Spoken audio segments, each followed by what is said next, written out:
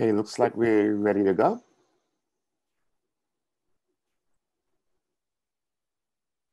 Computer recording started.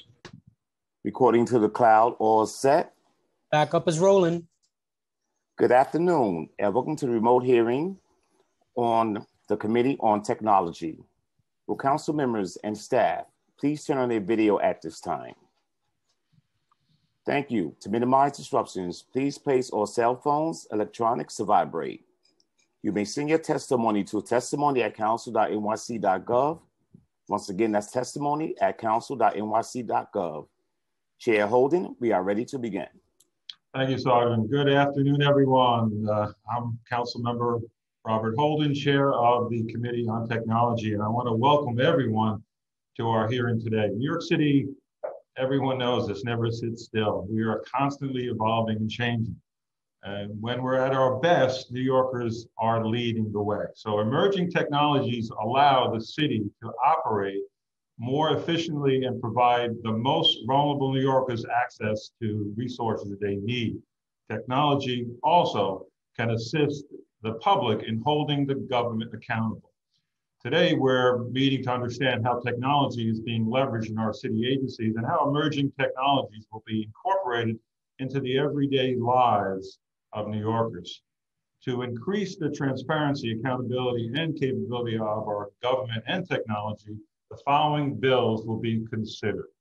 Intro 1133, sponsored by Councilmember Rosenthal, will require the Department of Information Technology and Telecommunications, DUIT, to create a public online searchable database through which all agencies must report on violations returnable to the Office of Administrative Trials and Hearings Oath.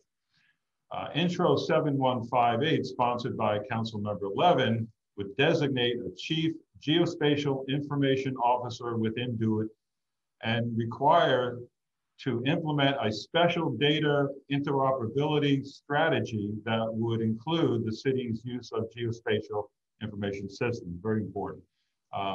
Intro 2305, sponsored by me, would require the mayor to designate a city agency to conduct a study to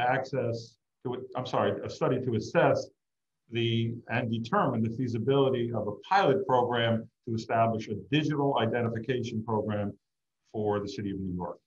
And Intro 2358, also sponsored by me, would require DUIT to create a single mobile application that would allow the public to access services provided by different city agencies, which again, that's important to be able to communicate with different city agencies, see what's available. So instead of forcing our city's residents to hop from web page to find solutions to their problems, having a single access point through which New Yorkers could log in and access city services would help to improve New Yorkers' abilities to keep track of and request city services. Technology in government has incredible potential to benefit the public.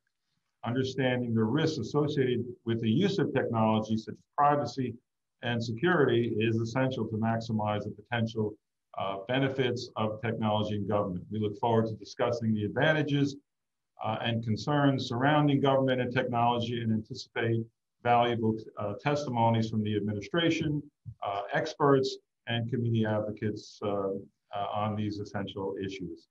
I'd like to recognize members of the committee who are present.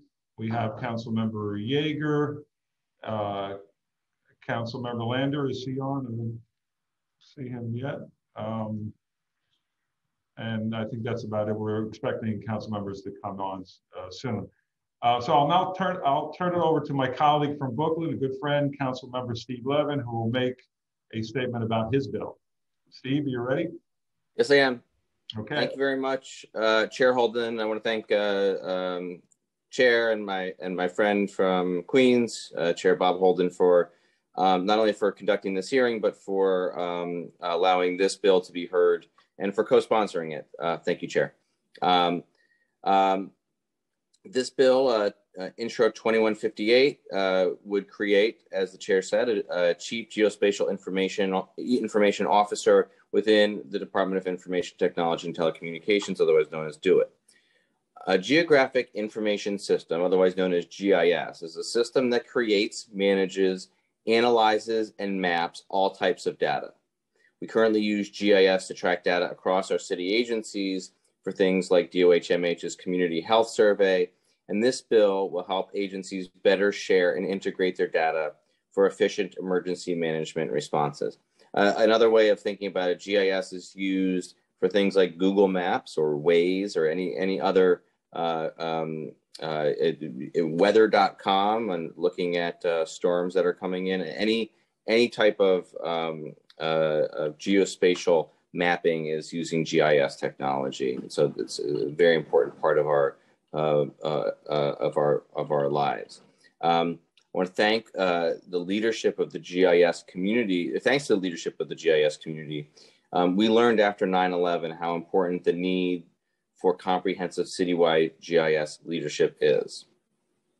Led by two friends of mine, Wendy Dorff and Al Leidner, the system made it possible for a coordinated response by over 50 agencies citywide and helped to lead the New York City Open Data Program.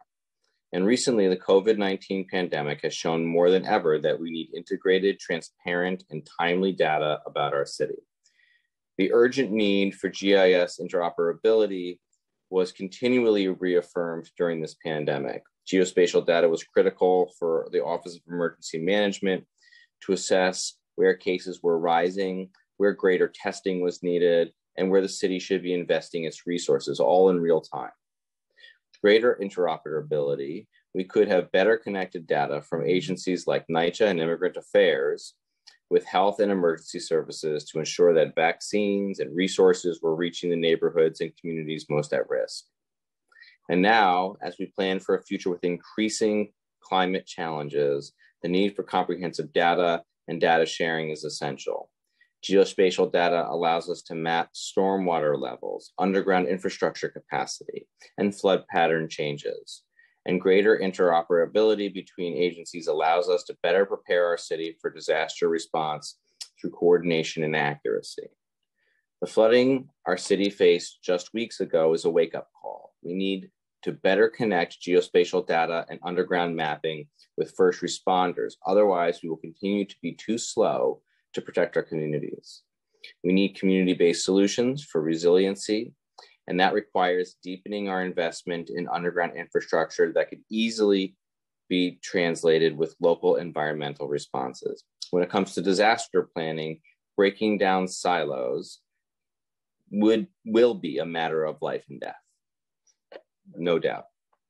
I want to acknowledge and thank the leadership of Gizmo, who helped us work on this legislation, and is on the front lines of using underground infrastructure mapping tools to help us build the sustainable future that we need. The climate crisis is here, and GIS has a critical role to play in planning New York City's future. So again, I want to thank my friend and chair, Bob Holden, Borough President Gail Brewer, Councilmember Ben Kalos for the support of this legislation. And again, I just want to, in particular, thank Wendy Dorff and Al Leidner, who I've been talking with about GIS issues, goodness, for easily the past 7-8 years at this point. And they've really welcomed me into the GIS community and helped show me just how vital these this technology is and how impactful and life-saving it can be in our city. So with that, I'll turn it back over to you, Chair. Thank you. Thank you, Councilmember Levin. And by the way, I just want to say, echo what you just said about Alan and Wendy. They're amazing. And I've been on, with them a few meetings. We had a few meetings and certainly a few calls. So they're so valuable for the city of New York, especially now. And so let's hold on one second.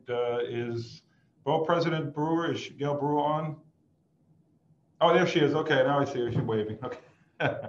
All right. I'd like to introduce Borough President Brewer. She will talk about, I guess, a bill that you're behind. Okay. Yes. You want me to wait, sir, until you, or do you want me to go? Whatever you like. No, you can go. You can go. Okay. So I certainly want to thank you, Chair Holden, and the committees. I am Gail Brewer, the Manhattan Borough President, and I co-sponsored 2158-2020. It is to establish a Chief Geospatial Information Officer within GUID. We all know that's the Department of Information and Technology, and I did this with Councilmember Stephen Levitt. And I also want to thank your committee. You know, it has very special meaning for me. Using geospatial information systems, GIS, means improving and standardizing the use of granular location data as critical components of data sets. It can create maps and visualize patterns of information across New York City agency functions. And I know later on you'll hear from Al Leidner, as we call him. I don't know that there's a greater tech GIS human being in the world. So he will have much more to say than I do. He is my hero, and I'm so honored that he's speaking here today in support of this bill. But this, if enacted, this bill would allow the city to overlay a variety of information from different organizations based on common location. It is the common data language that allows our information to work together and improve our shared efforts. New York City government, thanks to Al Leidner, I have to say, has been the beneficiary of more than 35 years of GIS use, and GIS is a key component of 9/11, of 3/11, meaning the database and everything at 59 Maiden Lane, and hundreds of other applications used by city agencies. GIS has assisted city responses to disasters. I remember when Al Leidner even went to New Orleans to help them with their GIS system. Obviously, he helped and others on 9/11 and all of our hurricanes. Ensuring relief efforts were supported by crucial location information, and emergency responders could avoid unnecessary harm. Over the course of the pandemic, Johns Hopkins applied GIS technology with city and state contact tracing efforts across the country to help inform healthcare officials of how quickly COVID was spreading and where. And we know Johns Hopkins was the place of information more than any other site. Development, maintenance, and use of GIS requires the work of many agencies alongside GUID and requires clear management and direction to be implemented properly. Effective city services require close collaboration and coordination between agencies in a shared language, as I said earlier. And when I sponsored Local Law 11 of 2012, as you know well, establishing the open data portal, our goal was to ensure transparency and accountability between the government and the public. But one of the greatest impacts of open data over the last 9 years has been enhanced interagency operability.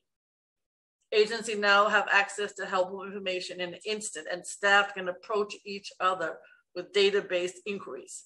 Advancing a common technological and data language through GIS is a key step in improving government agencies.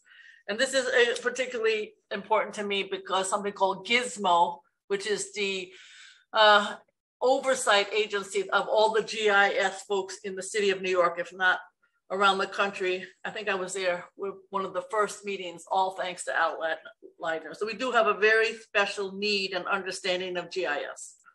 This legislation, 2158, will restore the necessary management structure to ensure GIS continues to deliver billions of dollars worth of benefits to New Yorkers with a central direction under the CGIO, meaning those that are interested in a GIS information officer. Thank you very much, Mr. Chair, and I appreciate talking about something that has a lot of meaning to me and I hope will be helpful in the future. Thank you. Thank you so much, Borough President Brewer. I just want to recognize that we've been joined by Councilmember Paul Ballone. And Irene, is Councilmember Rosenthal available?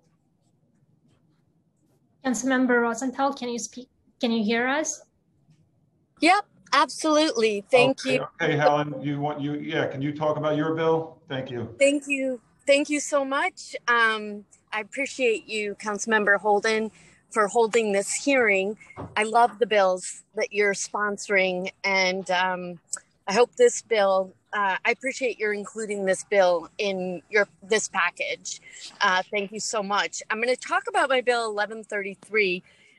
This is a transparency bill that requires GUID to maintain a public online searchable database that houses updated information on all oath violations. So several agencies issue violations, which then people have to go through oath to settle the situation. The Department of Buildings, Sanitation, Environmental Protection, Consumer and Worker Protection, Health and Mental Hygiene, as well as TLC violations go through oath.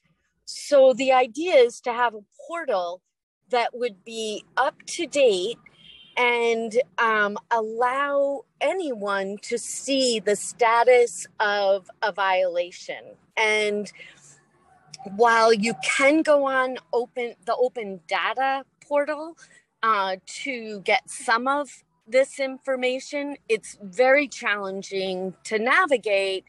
And with 1133, I'm optimistic that we can work with GUID with the existing portal and improve on it to make the information accessible to the general public with a more user-friendly interface. And let me give you a specific example. In our district, there are unfortunately building owners who intentionally don't fix things for which they're getting Department of Buildings violations. For example, having a broken boiler or gas piping system that means that for years, tenants don't have heat and hot water. And the building owner might get violation after violation after violation for this. They go to oath and they say, oh yes, after all these years, we've now replaced the boiler and it's fixed. And yes, we have $60,000 worth of violations, but now we've repaired it and it cost us $60,000 to fix the situation. And then the oath trial lawyer will say, the administrative judge will say, great, so we're going to wipe out all of the cost of your fines because you fixed this situation. Well, what if that is the case? What incentive is there for any building owner to actually fix something quickly? The violations really have no meaning.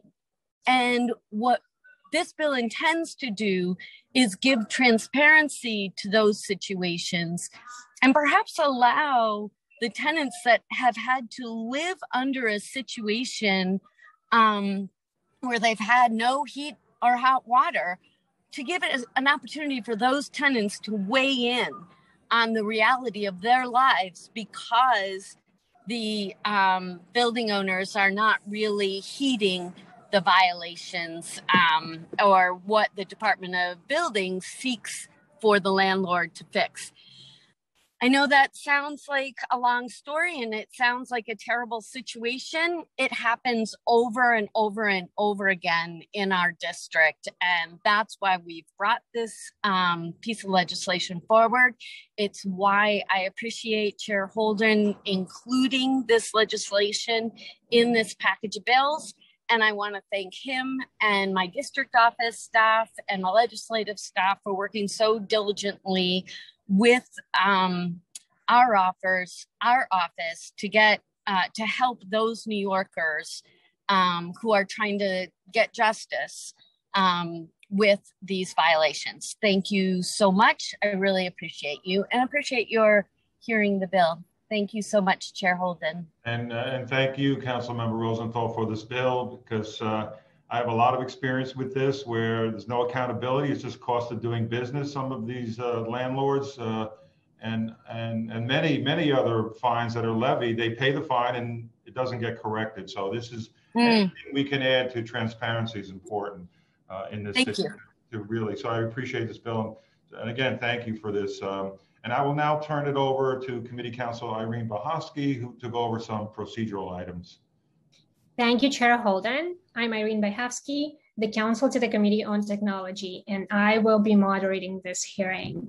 Before we begin, I would like to remind everyone that you will be on mute until you're called on to testify. After you're called on, you will be unmuted by the host.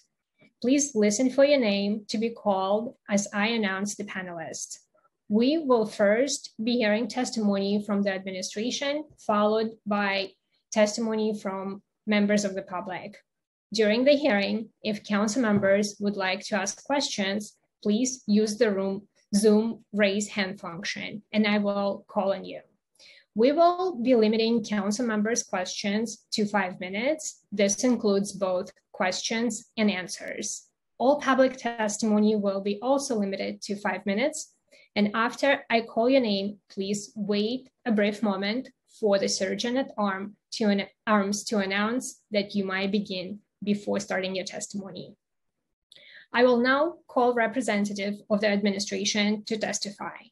We will be hearing testimony today from the Department of Information Technology and Telecommunication, Robin Levin. At this time, I will administer the affirmation. Please, Ms. Levin, please raise your right hand. Thank you.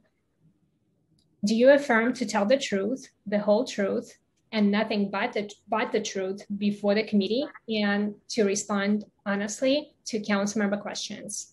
Yes. Thank you. You may begin when you're ready. Great, thank you. Good afternoon, Chair Holden, members of the City Council Committee on Technology, and Borough President Brewer.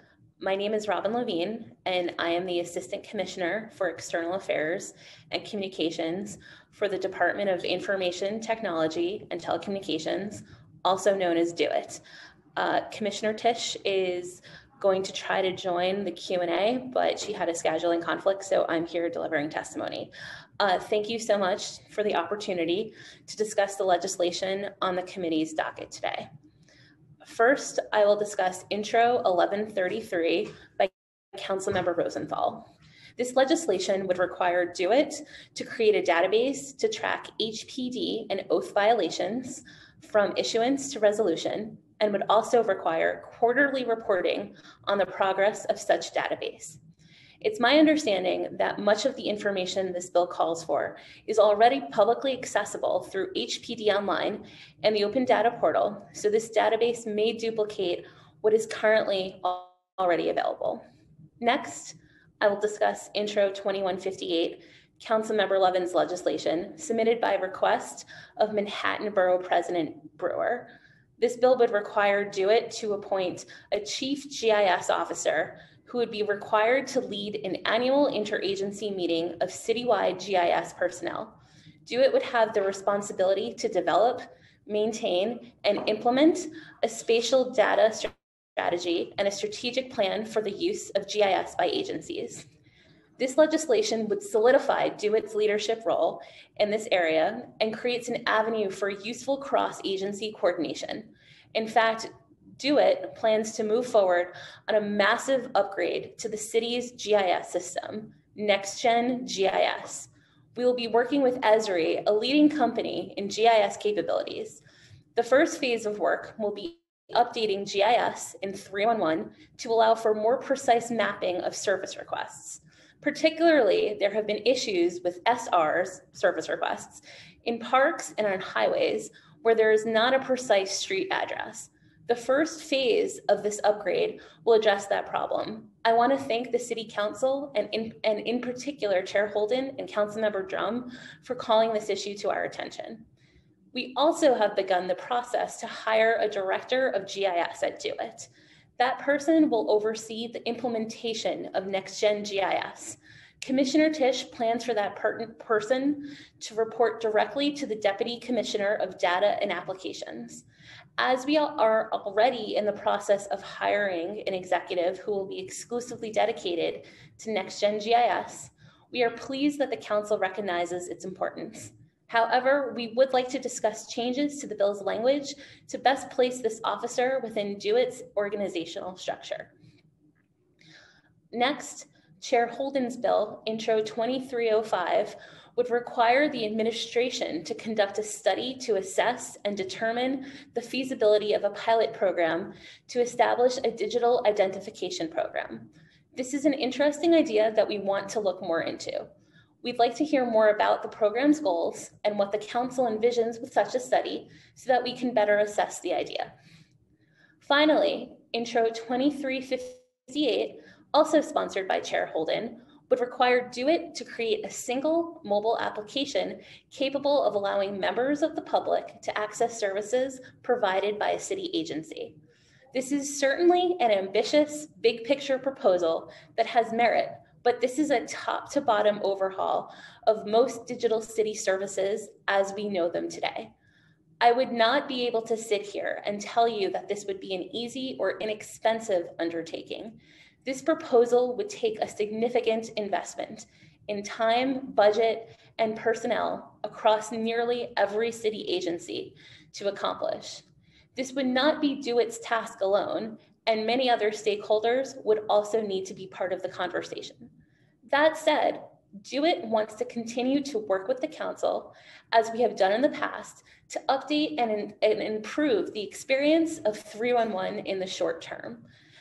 As Chair Holden and the council know, since Commissioner Tisch took the helm at GUID, we have prioritized council feedback and used it to help guide enhancements and upgrades to the 311 system, including photo upload capabilities for more service requests and allowing non-account holders to receive email alerts for service requests.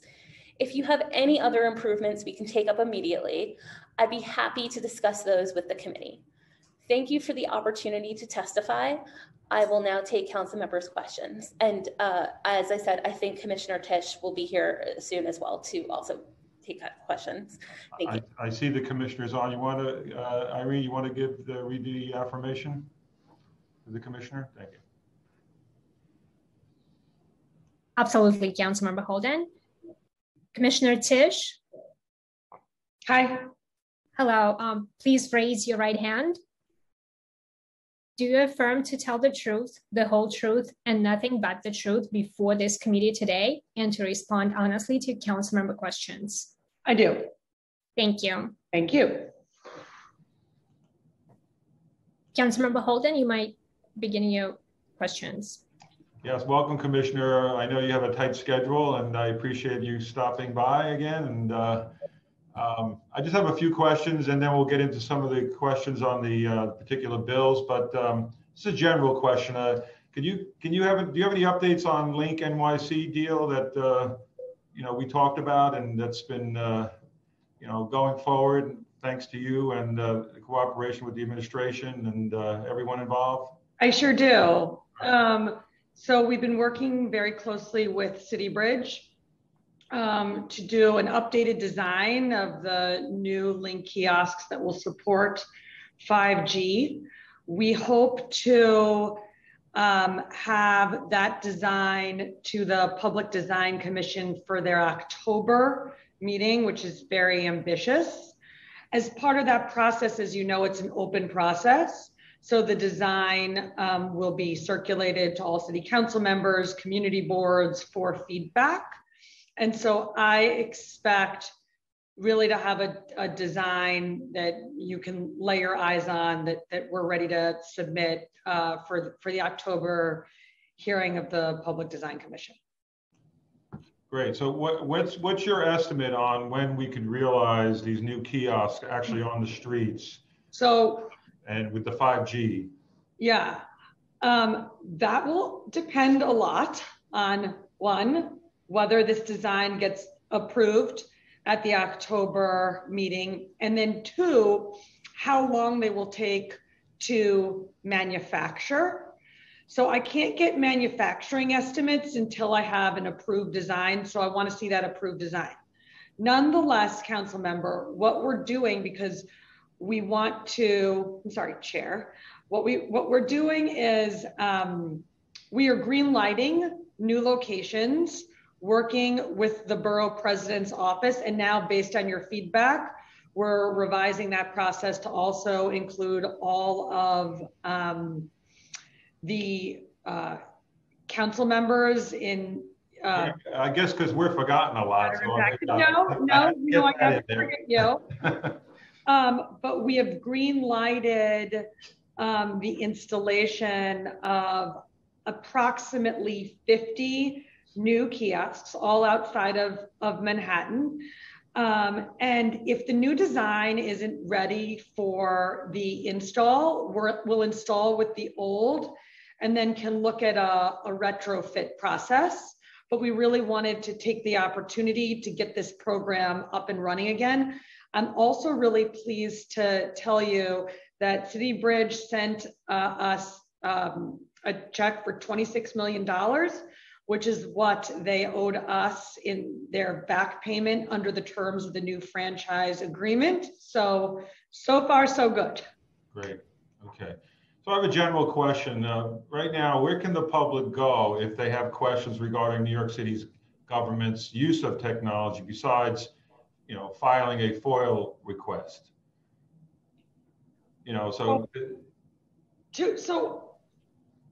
I'm not sure. Well, let me say this. Right now, there are two portals that I can think of where New Yorkers can go to access online services provided by the city. And the two main ones that I'm thinking of are 311 and Access NYC. Now, when I say that, those are cross-agency platforms. So you can go to those two platforms. And in the case of Access NYC, you can see all benefit programs offered by various city agencies. And when you go to 311, you can see a lot of different services offered by New York City. But neither of them fill the void that I think that this legislation is designed to close, which is a single unified platform where no matter what the service is that can be delivered or applied for online, a single platform that just houses all of that cross-agency. Right. So, and that is a large task, but does GUID or any city agency currently have public forums, for instance, on how technology can be leveraged to improve government efficiency? I mean, do we get that feedback? I think perhaps the CTO's office has that. I'm not sure, but that would be something that would be in their lane. And I apologize that I don't know the answer to that question off the top of my head, but we can certainly circle back with you on it. Okay, that's good. Intro 1133, it's a local law to amend the New York City Charter in relation to the creation of a database to track violations, as you know, from the time it's issued to the resolution, which I think is very important. Does GUID have the staff necessary to carry this out now if the legislation passes? So that piece of legislation speaks to, I think, is focused on HPD. And so the way an HPD and the violations that they write, generally, each individual agency would publish that data. Some of it is available on open data, but if you want more granular reporting of it online, that would be something that HPD could do. GUID could also do it. It's just not the model that's been used historically. And do we have the staff to do it? As you know, our staffing numbers are lower than they once were. But anything is possible. It's all a question of priority. And so if this was the big priority, sure, we would have the staff to do it. All right. Does the administration support this bill? I can tell you that a lot of the data that is requested in this bill is already available on HPD's website. To the extent that there are data elements that are not available or today, or if there's feedback that the user interface for HPD Online isn't smooth enough, certainly happy to take that back and work with you and the council to get those data elements added and ensure that the user experience is good.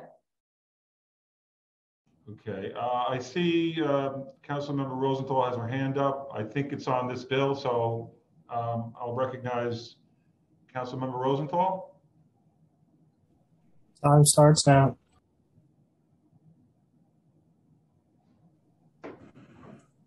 Thank you so much, Councilmember Holden. I appreciate it. And, you know, Director, Commissioner Tisch, it's always a pleasure to work with you. I know how hard you're working to keep the city, you know, connected and all of our IT functioning well. You know, I'm not sure that the language in this bill exactly captured the need. So I'm gonna ask you about where I'd like to get to, even if this bill didn't quite capture it, and we don't always need legislation to get things done. What I'm looking for is a tool that would track violation, you know, by violation number, from soup to nuts, from the time it's issued to the time that the violation is either dismissed or paid. And it's to deal with the problem that these violations are issued, but for one reason or another, the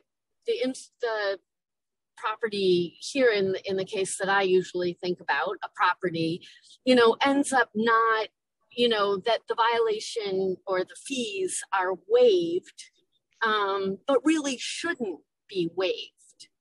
And the system is set up in such a way that the fees are waived and the violation fees are waived, fees and fines are waived without, you know, the public or the person who made the original call to get the violation issued, without them having any knowledge of what ends up happening there.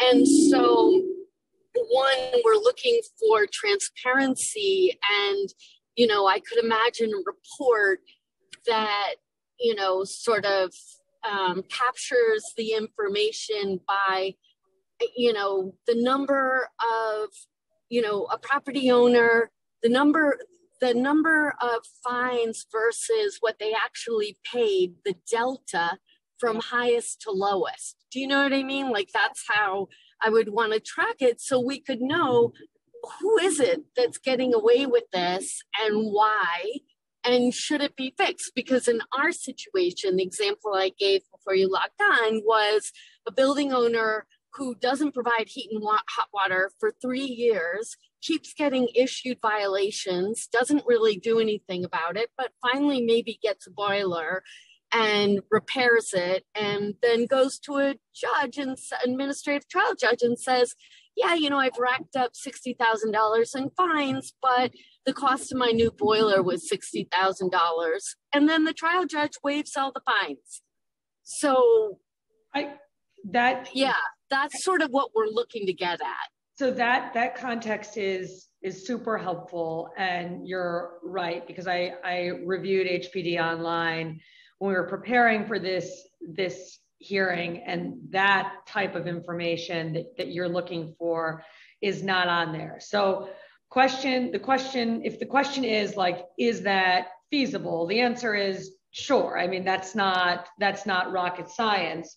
I think the difference or the complexity here is that we're just marrying data sets potentially housed by different agencies.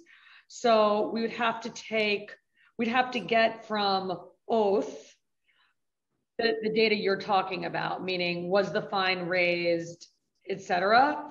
So I don't want to sit here and say like, yes, absolutely, this is a home run slam dunk, but this does seem quite achievable. And now that I understand the purpose and the context, can be more thoughtful about how to achieve it. Thank you. I appreciate that and look forward to working with you offline. Great. And that's why I have a legislation to create a single app to deal with a lot of these issues. So anyway. Even better. Thank you, Chair Holden. Thank you. Okay. I just want to go over a couple of things with a couple of questions on Intro 2158. Which is obviously a local law to amend the New York City Charter in relation to designating a geospatial information officer. Did you try to hire someone a while ago, a GIS officer? I did. This was at the very beginning. We had a great candidate who ended up backing out. This was at the very beginning when I took over like almost 2 years ago. Then COVID happened. We actually now, as I think Robin mentioned, are finally in the process of hiring a chief GIS officer, which I'm really excited about. And it's actually very well timed because we are about to embark on a massive overhaul of the city's GIS system and to bring it up to modern standards, so next gen GIS.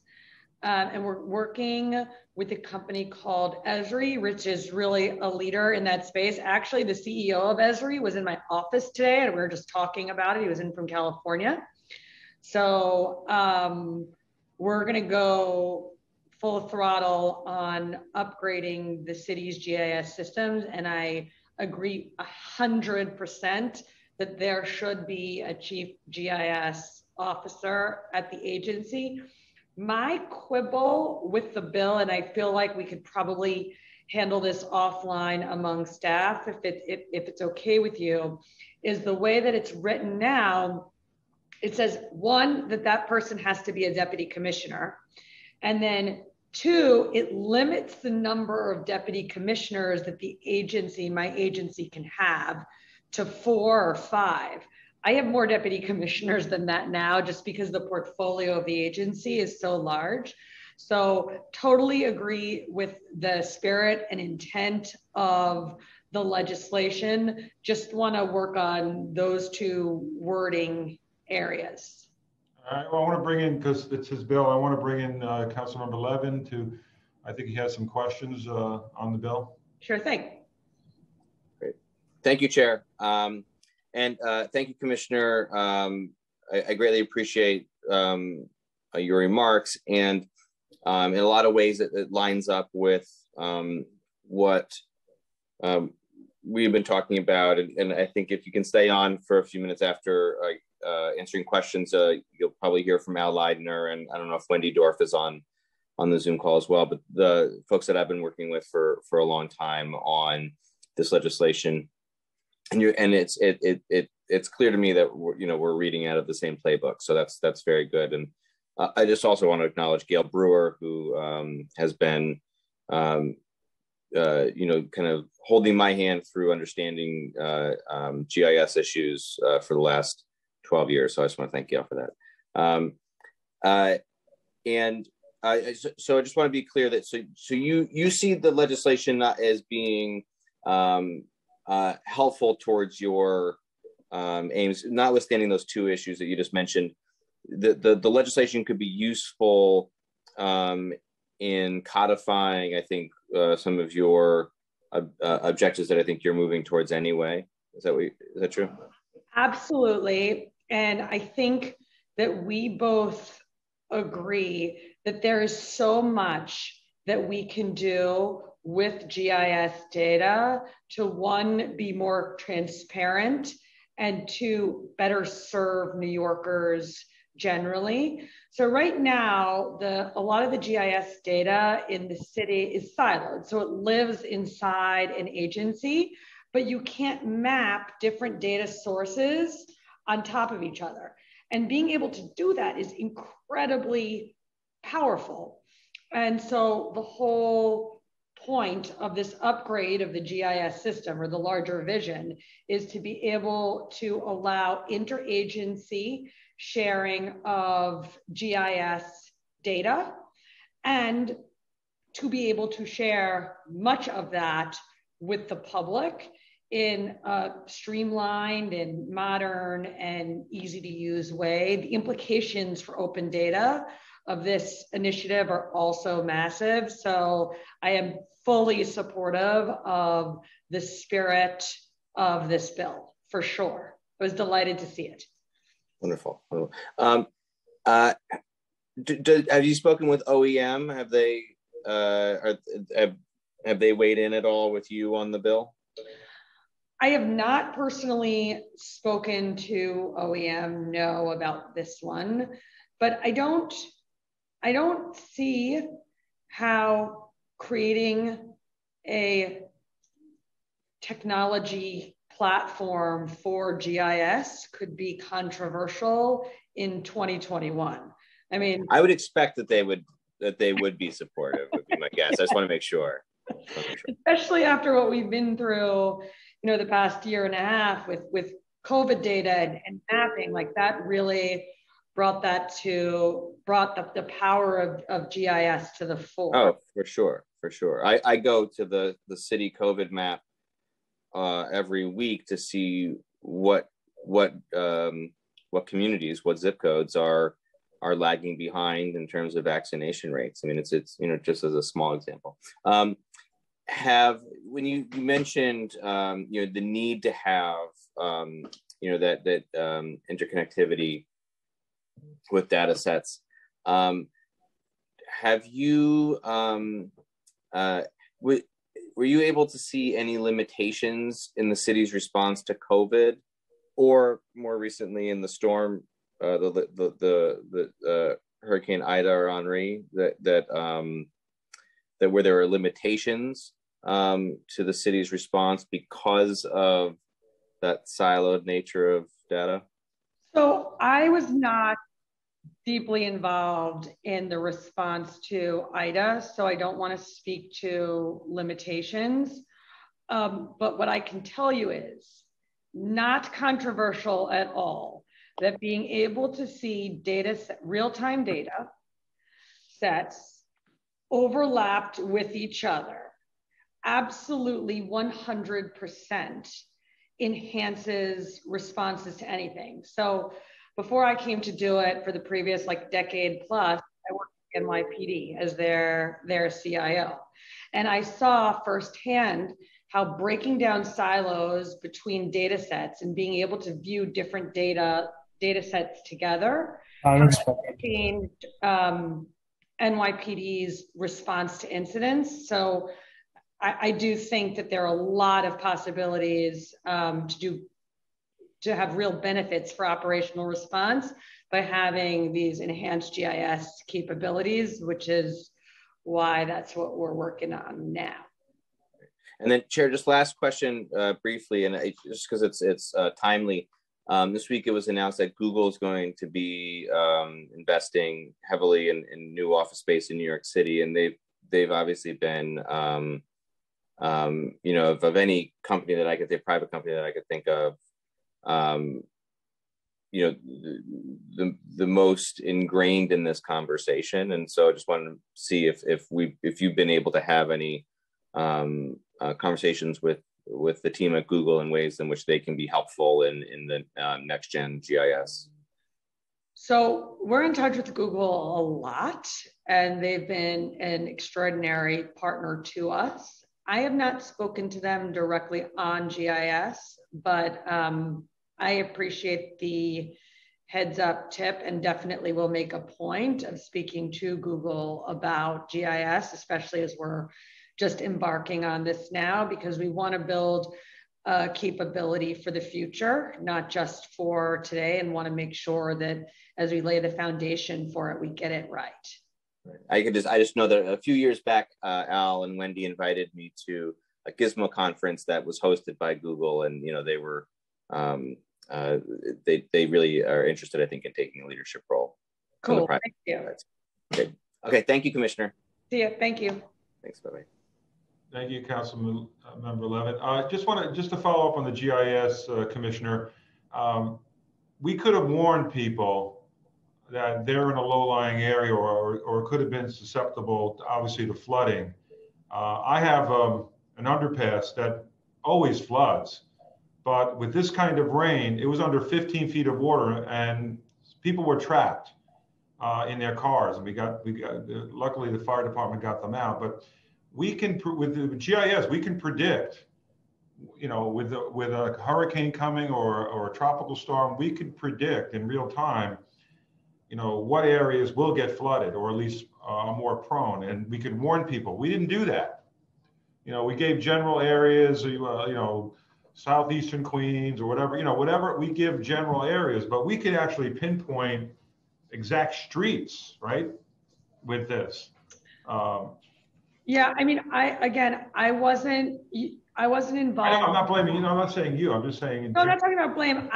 I'm not comfortable speaking about the city's response when I wasn't involved in it. No, I'm talking about the technology. I'm not talking about. I'm just talking about the advantages of GIS. Yeah, certainly, one of the capabilities that GIS gives you, or having GIS systems gives you, is exactly what you described. I can't speak to whether or not OEM had those capabilities, what they warned on, et cetera. They do. OEM, I'm almost certain, has that type of mapping available to OEM. So what I'm talking about is building a new citywide GIS system that other agencies can use to share data sets, that being one of them. Right, but that's in basic, just for the layperson who, what benefit does this have? It goes across not only in the pandemic, but it goes across disasters and without a doubt, and even storm surges and things like that we could warn people in real time and really save lives. I mean, that's what it's about. And make obviously they could even pinpoint what subway stations would flood, which and warn people. And we saw people waiting in 4 feet of water going down the steps to get a train, get a subway, and that could be avoided in the future. So I'm just letting people know that there are tremendous advantages to this, and that's where the city should invest in, especially in light of what happened in the last few years with storms and so forth and pandemics. I think Councilmember Yeager has a question. Time starts now. Very much. I'm not sure this is going to really result in a question, but I do want to make the record clear on a couple of things. First of all, on the Intro 2158, Commissioner, I share your concern, and it's the reason that I'm not co-sponsoring it. I honestly don't care who you hire, who you don't hire, but what I don't like is that the language changed from the current language that the commissioner may appoint 4 deputies to shall appoint 5 deputies. And if you or a future commissioner thinks that you can do the job with 1 deputy, that's fine. With 1 deputy, that's fine by me too. So I'm not sure why a legislative body thinks we ought to be telling commissioners how many deputies he or she needs. Seems to me a pretty dumb thing for us to do. So not supporting it for that reason. And I'm hopeful that it doesn't pass unless the language changes. Whether or not you choose to have that kind of position filled, I think that the council does have the authority and to suggest, to tell agencies what kind of work we believe they should do, but not to tell you who to hire and who not to hire and what kind of positions you should have.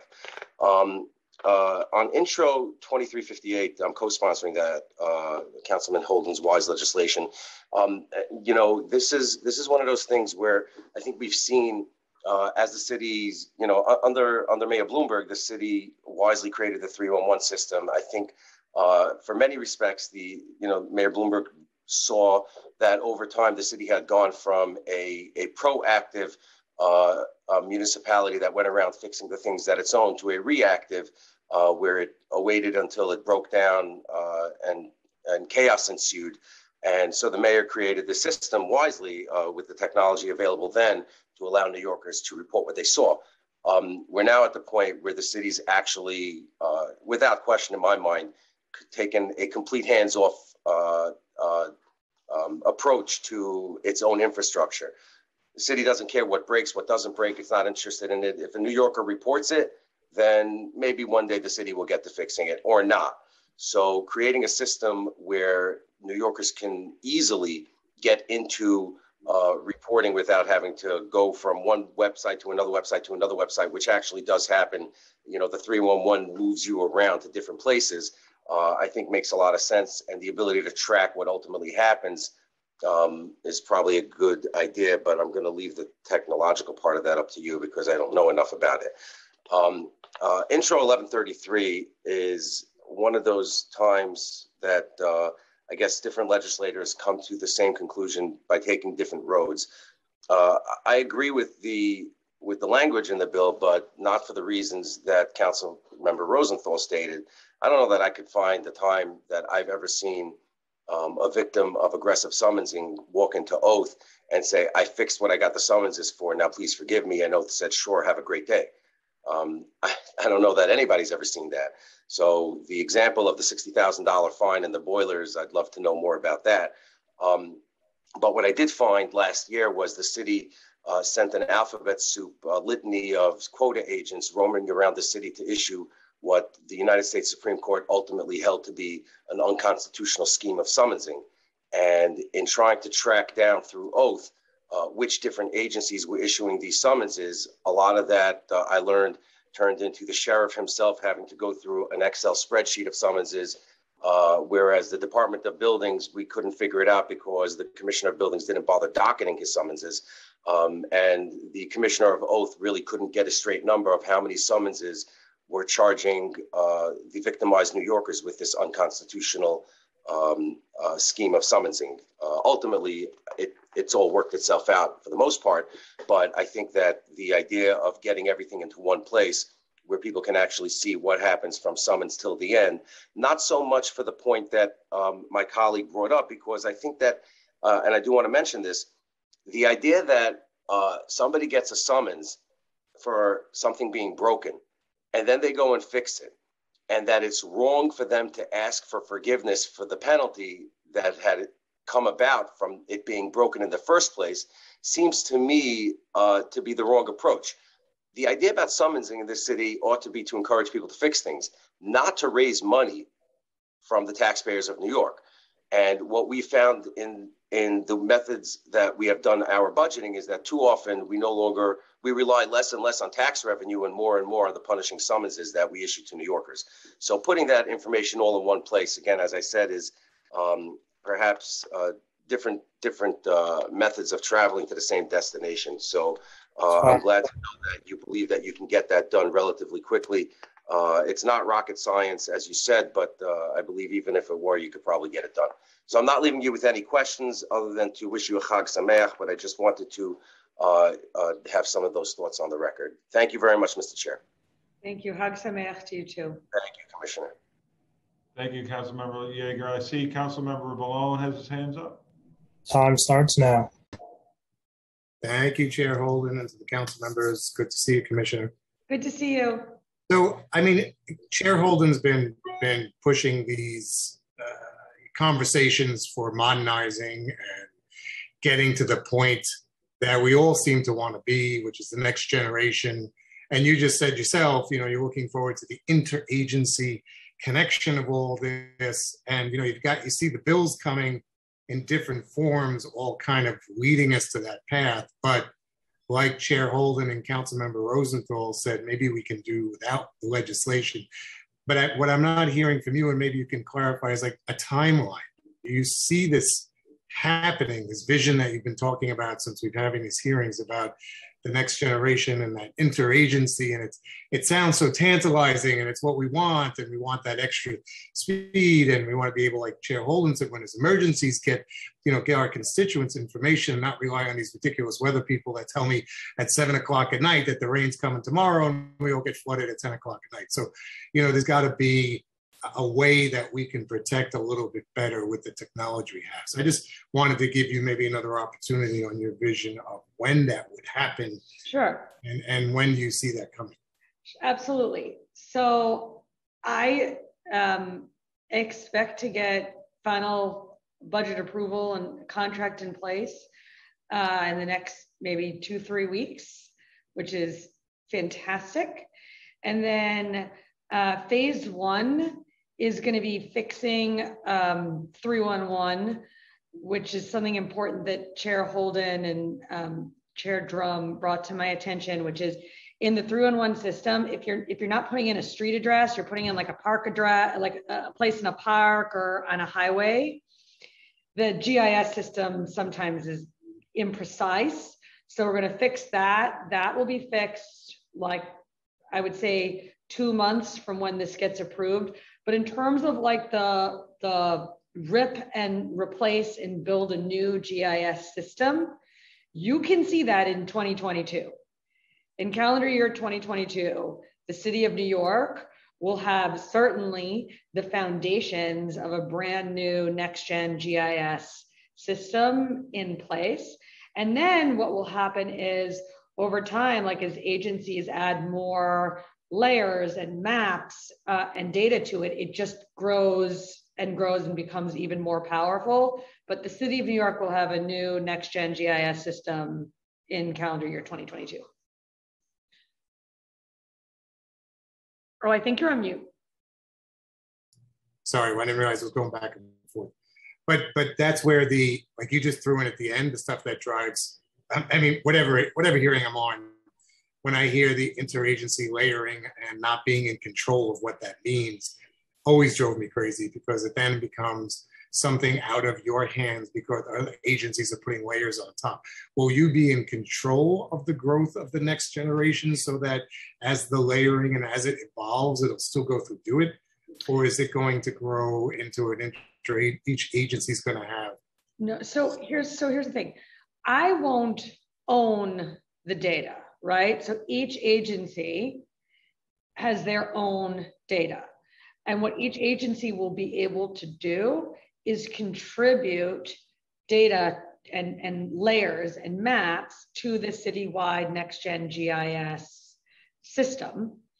And so you're correct. Shouldn't that be through your, it seems like there's that just going to open the door for a little bit of confusion or who's in control of what. I would think that you, as the commissioner of the agency, should somehow be in charge of that layering so that there's always a central guiding agency over this. It just seems to be, even 2 years from now, we're going to have a conversation, well, wait a minute, DOT just put and Parks just put, but we didn't know they put it on. And in fact, yeah, it just seems to be a little bit, seems like everything should be going through you. I understand that point.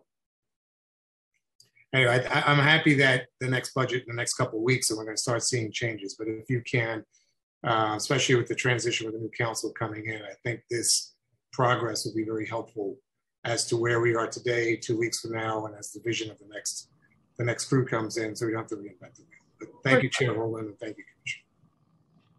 Yeah, thank you, Councilmember Ballone. By the way, I just want to echo what you just said about, we get information. We were up during the storm, during the wee hours, getting information from the city council as to what's happening. We get also from the city, but it was actually after the fact. So, you know, people were trapped or people were cut off. So it needs to be in real time, but we need actually something that predicts, you know, that we could stay away from this area, or, you know, before, hours before, days before, we know that a storm is coming, avoid this area, or if you're in this area, get out. And, you know, pinpointing, that's what I'm saying, specific streets. So it's very important to get in real time or even predict, which we'll hear about later on, some of the advocates talking about this, but that's essential. We have to be able to get the information and actually predict where the problem area is going to be, whether it's in our streets or subways or during a pandemic, and tracking it. So thank you, Councilmember Ballone. And I saw a little furry friend that you had. Daisy? Is that Daisy over there? Okay, Daisy doesn't have a question, so we'll move on. I just want to, Commissioner, I want to talk about the bill, my bill 2358, which would create a centralized mobile application. I know you have some concerns about that. It's a massive project, a lot of money. Would you need to hire a vendor for that, to do that? You couldn't do it in-house? So I have some details of it that I'd like to discuss with you. I agree very much with what I think is the intent of the legislation to make all services, to make all city services that you can access online available in one easy to use place, so that you're not going around from agency site to agency site trying to figure it out. So there's one place for it. I agree very much with the intent of that bill. From a technology perspective, it's not something that's exceedingly hard to do. It's that the difficulty in that one is just organizing it, you know, getting all the digital assets and the digital services that the city provides from all the agencies. There's probably thousands of them, and just organizing it in a place where it's easy to consume for New Yorkers and clear what it is. In my mind, this doesn't replace 311, right? So 311 is very different from that. 311 has access to digital services, but it also has like lots of information about things like beyond what you would need to or want to fill out or access online. So again, creating it, the big difficulty is just organizing it. And I think it's also achievable, but will require an interagency effort. Yeah, I did speak to companies that have this, that have done it for other cities and states, and even countries around the world. So it is, I mean, obviously New York City with all the agencies and all the, you know, there's so much information, but many people have trouble, you know, finding it and getting it and coordinating it and receiving the services. So anything we could do with technology to make it easier, I think should be looked at. And yes, a vendor would have to probably be called in, but I think that if we could study some of the cities that are using it, have an app like that could solve a lot of problems, we should look at that, you know. And again, yeah, I don't know if DoIT can. You have your plate full now, but certainly looking at how to make our lives easier in New York City using technology. That's really the topic of this hearing, where it will make our lives easier and safer with technology. So there are risks that we talked about. I think Helen Rosenthal, Councilmember Rosenthal has another question.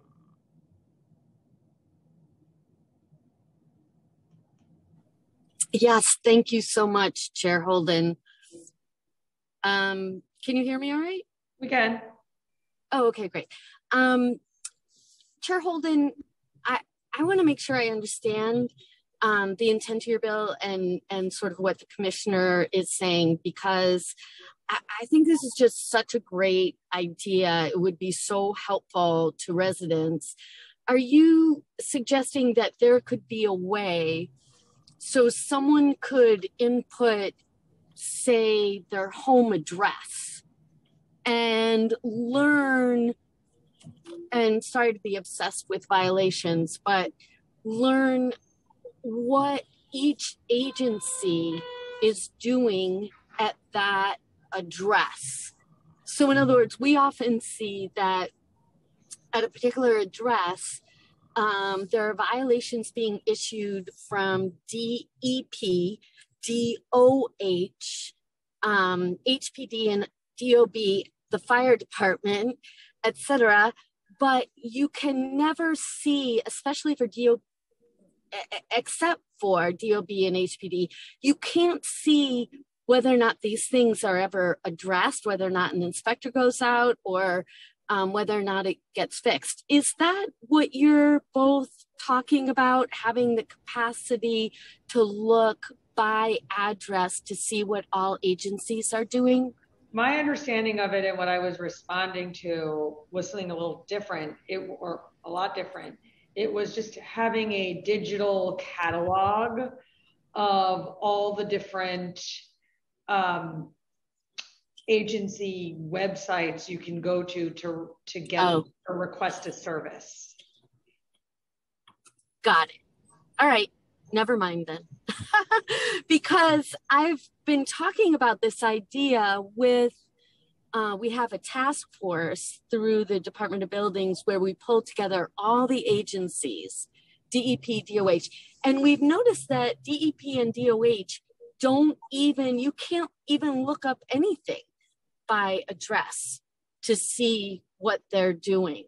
So I don't want to hijack the conversation, but another time I'd love to talk with you about the feasibility of that, or Councilmember Holden will expand his legislation to include that.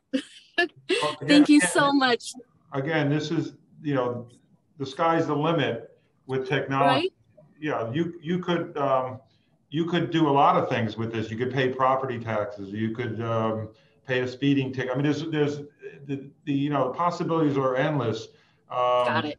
It's one-stop shopping. Let's say it's pulling together so many agencies and so much information. Yeah, I just want to make sure I'm understanding. It's not rebuilding. No, these are all existing digital services now. Take them and consolidate them into one easy to search platform where you can find them. Yeah, right. It's making it easier for people, because right now it's impossible to find all this stuff. I mean, you have to really spend hours and hours and days, and you still can't find it. So that's all we're saying here is let's try to design this where it's easier. But this, Helen, the sky's the limit. Again, I meet with a lot of companies that say they're doing it now, and we could do it in New York City. So yeah, that's amazing. That's all I'm asking. Thank you, Chair Holden. That's all I'm asking for. All right. Thank you so much. Okay. Yep. Okay. I see. Are there any further questions? I guess we've gone through most of the. All right. So, no other questions from council members? No, I don't see any more questions.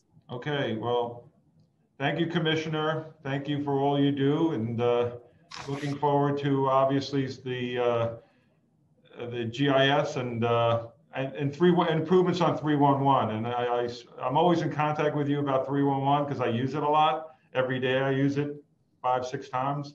I can't walk outside, and exercise without seeing things that I have to report to 311.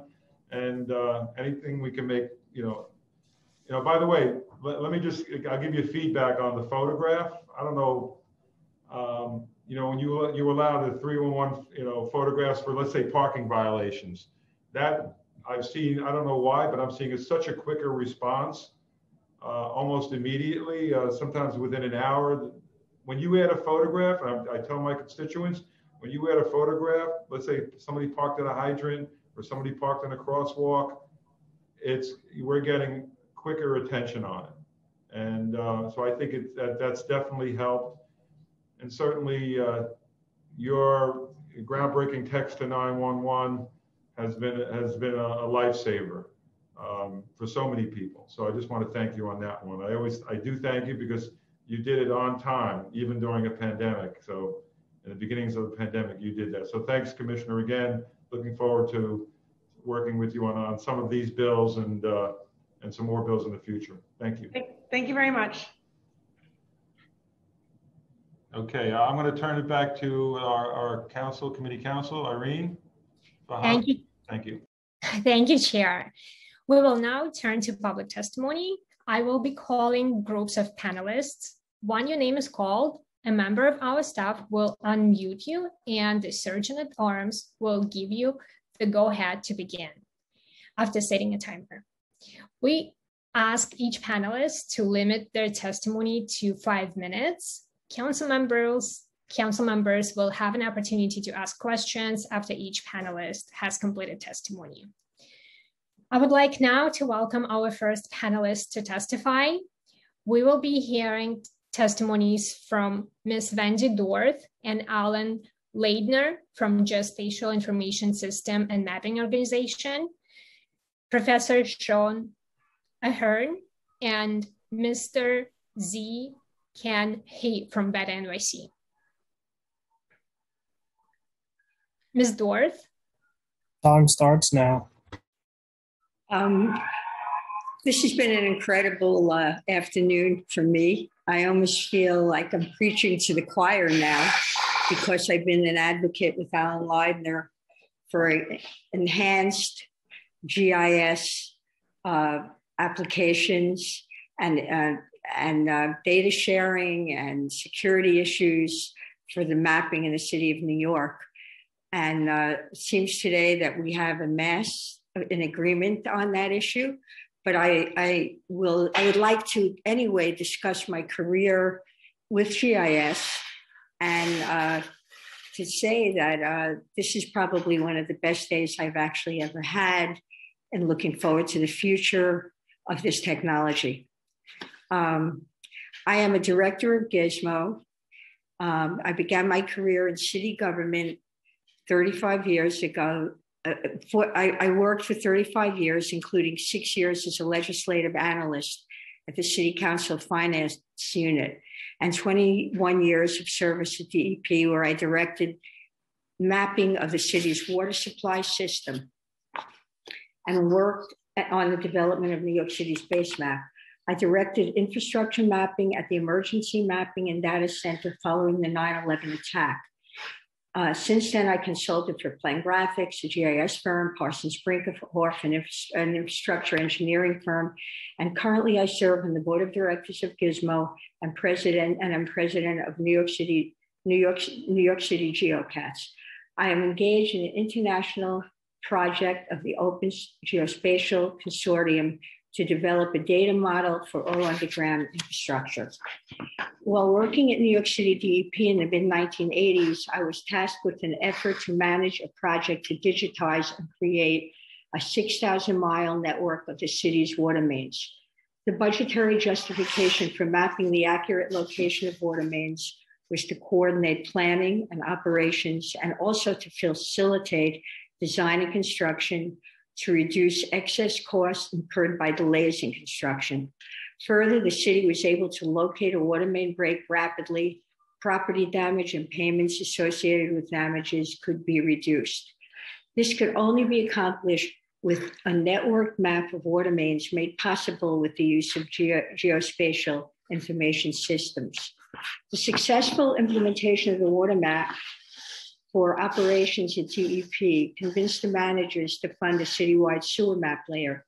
New York City is one of the very few cities in the world that has digital maps of its water and sewer systems. I was in charge of underground infrastructure mapping of the World Trade Center site. I worked with DEP, DDC, MTA, Port Authority, Con Edison, Empire City Subway, etc. I collected maps of different scales and media and supervised a team of GIS technicians and engineers assigned to align and layer the maps for use by the responders as they navigated the World Trade Center site. It took several weeks to bring all of this information together, but it enabled us to discover a buried tank of freon gas threatened by underground fires, and enabled us to take measures to avoid the release of phosgene or mustard gas. Since 9/11, I have been working on the development of an accurate, integrated underground infrastructure map for first responders. Since 9/11, we have canvassed colleagues, interviewed city agencies, executives, had presentations with utility representatives, etc., all of whom agree that this initiative is critical for emergency response and for development of New York as the premier smart city. The project had been stalled due to lack of funding. In the past year, Alan Langer and I joined a team at NYCC to compete for an NSF Civic Innovation Challenge grant to support community-based solutions to disaster resilience. We interviewed more than 40 stakeholders, including city agency and utility managers and community leaders. 2 very different communities were selected as pilot locations. The stakeholders agreed to share infrastructure data to develop security measures for storing the data. Our team received the NSF award on September 21st this week, 20 years after 9/11.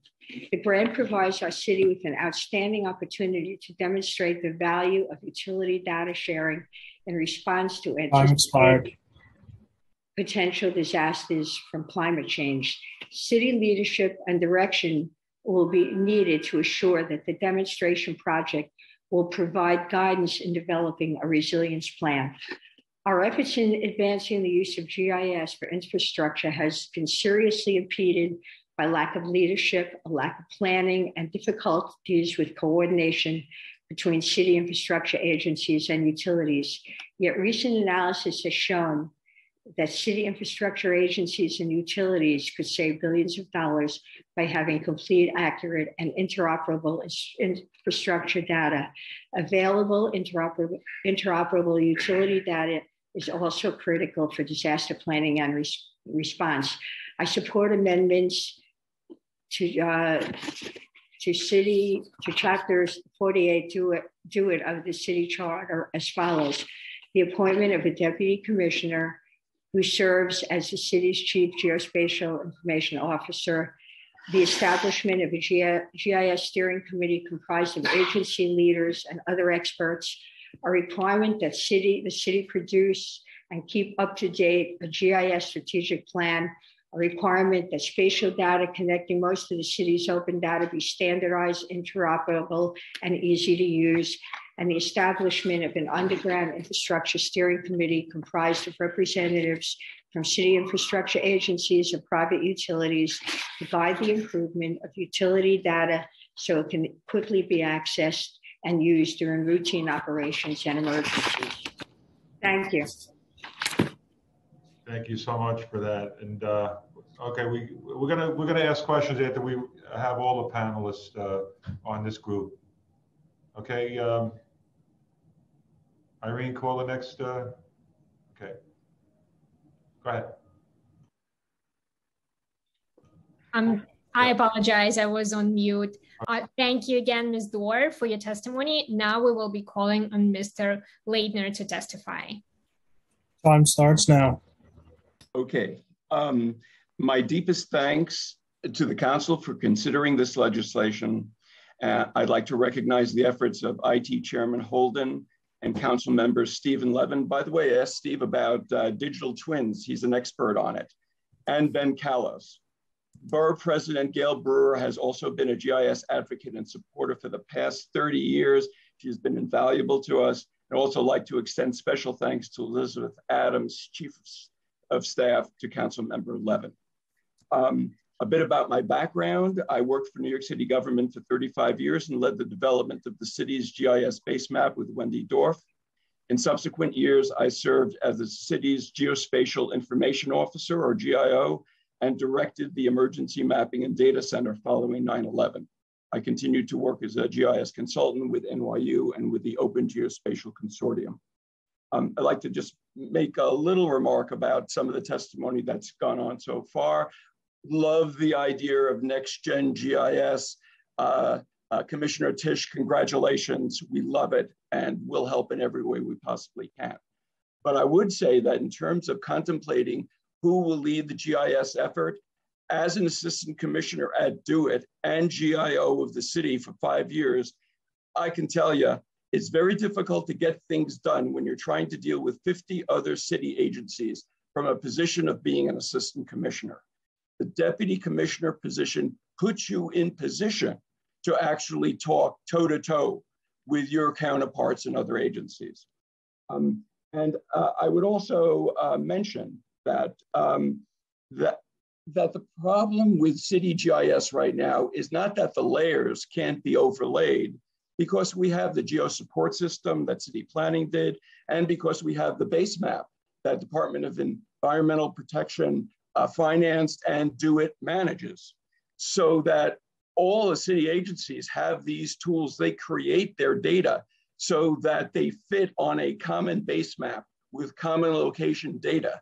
The real problem has been that we can't get people from the different agencies to talk to each other or to coordinate their activities. And that's why we were pushing so hard for a GIO and for a steering committee for GIS that meets multiple times a year. You cannot do without that kind of collaboration across city agencies into the private sector and utilities, without having that kind of structure and that kind of authority. So to go on from there, geospatial information systems are based on the use of location information such as street name and address, latitude and longitude and elevation. Most people are familiar with GIS through maps that they use over the internet. Many think that GIS is just a pretty picture. They do not recognize that GIS is a combination of IT and the sciences of geography and geology. They fail to understand that behind every map, there are layers upon layers of data, applications, algorithms, and analysis. So it's just not a pretty picture only. But GIS is even more than that. If all city agencies use the same standardized location data, which New York City now does, if they place their facilities and operating information on the same base map, then all the data, regardless of its source, regardless of who owns it or who stores it, all that data can be integrated with the right telecommunications. That's known as federated data. You can bring it together in a snap. So when you were talking, when Helen Rosenthal, my council person, was talking about bringing together all complaint information and violations information, that can be done now because all that data is collected with a geo support system and on the base map so that it is all compatible. You just have to link the agencies. You have to get the agencies to talk to each other. And that's where we failed because we haven't had leadership, frankly, over the last number of years. It's the GIS superpower to break down those data silos.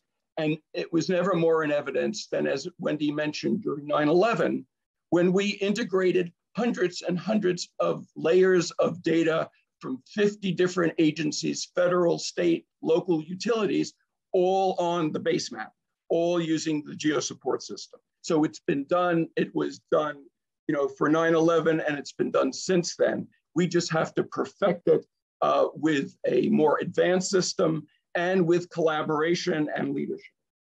I'd like to point out maybe a couple of more instances where GIS has been virtually. Oh God, well, let me keep going at least through these examples, which is West Nile virus. Using the city's base map, building layer, and catch basin infrastructure, a team of Hunter College and Department of Health experts developed a map that predicted where West Nile was likely to infect humans based on dead bird locations and mosquito traps, and showed the city where to take action. This led to a sharp reduction in cases and in deaths. COVID may be a failure. The city was not prepared to rapidly capture location information for those testing positive for COVID and subsequent interactions with the health system.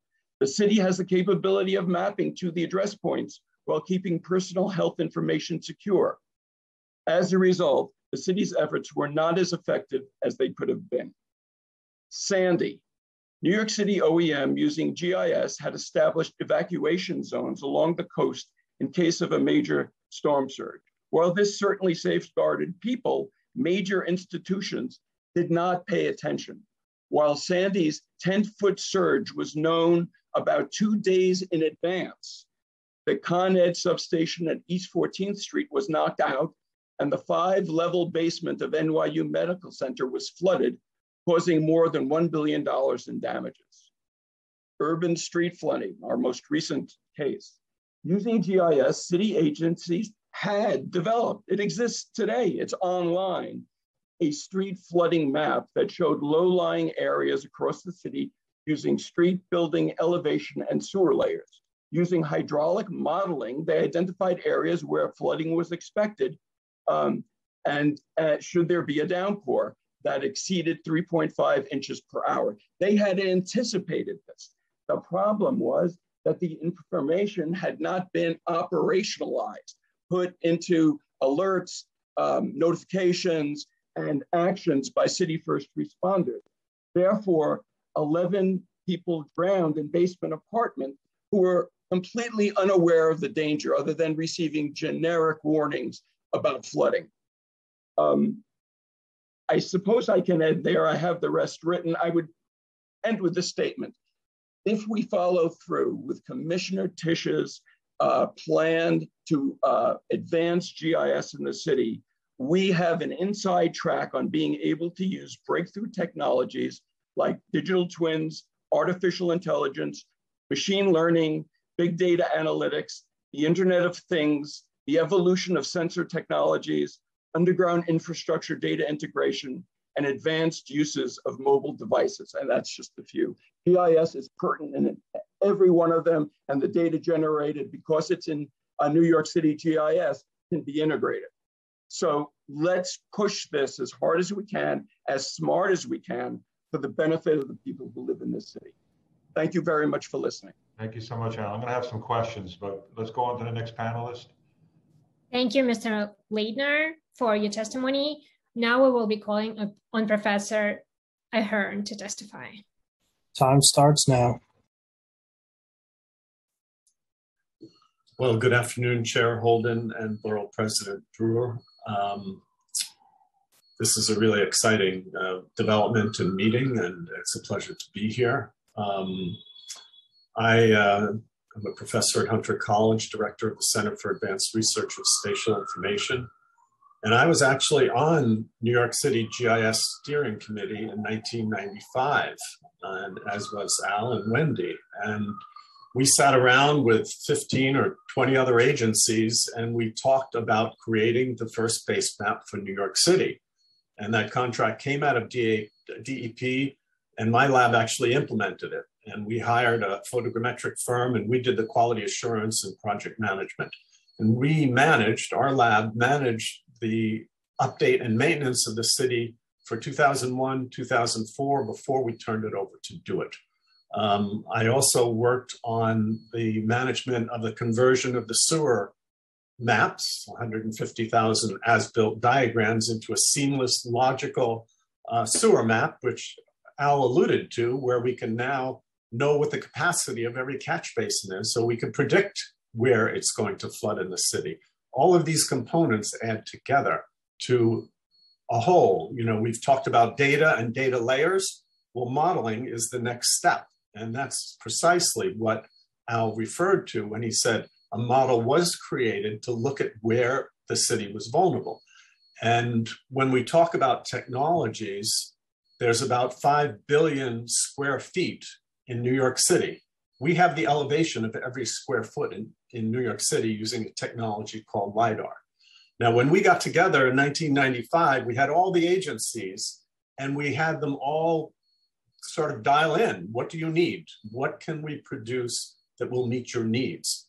What's happening now in New York City, and I'll just use this because it's the simplest, clearest win, is you've got separate agencies ordering citywide data sets like LiDAR without any spec and without any discussion with anybody else in the city as to how those data sets can be used. That's a huge waste. They're spending hundreds of thousands of dollars a year, sometimes more, and they actually don't know how other agencies could take advantage of those data sets.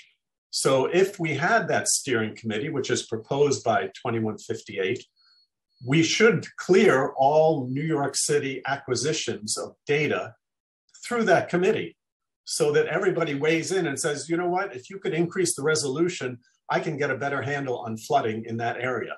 And there's all kinds of examples like that. So that's a very easy one. So I'm obviously very much in favor of this. And in terms of the 5 deputies that somebody brought up, we don't want a cowboy with all hat and no cattle. You do need 5 deputies. This is a complex system and it's difficult to manage.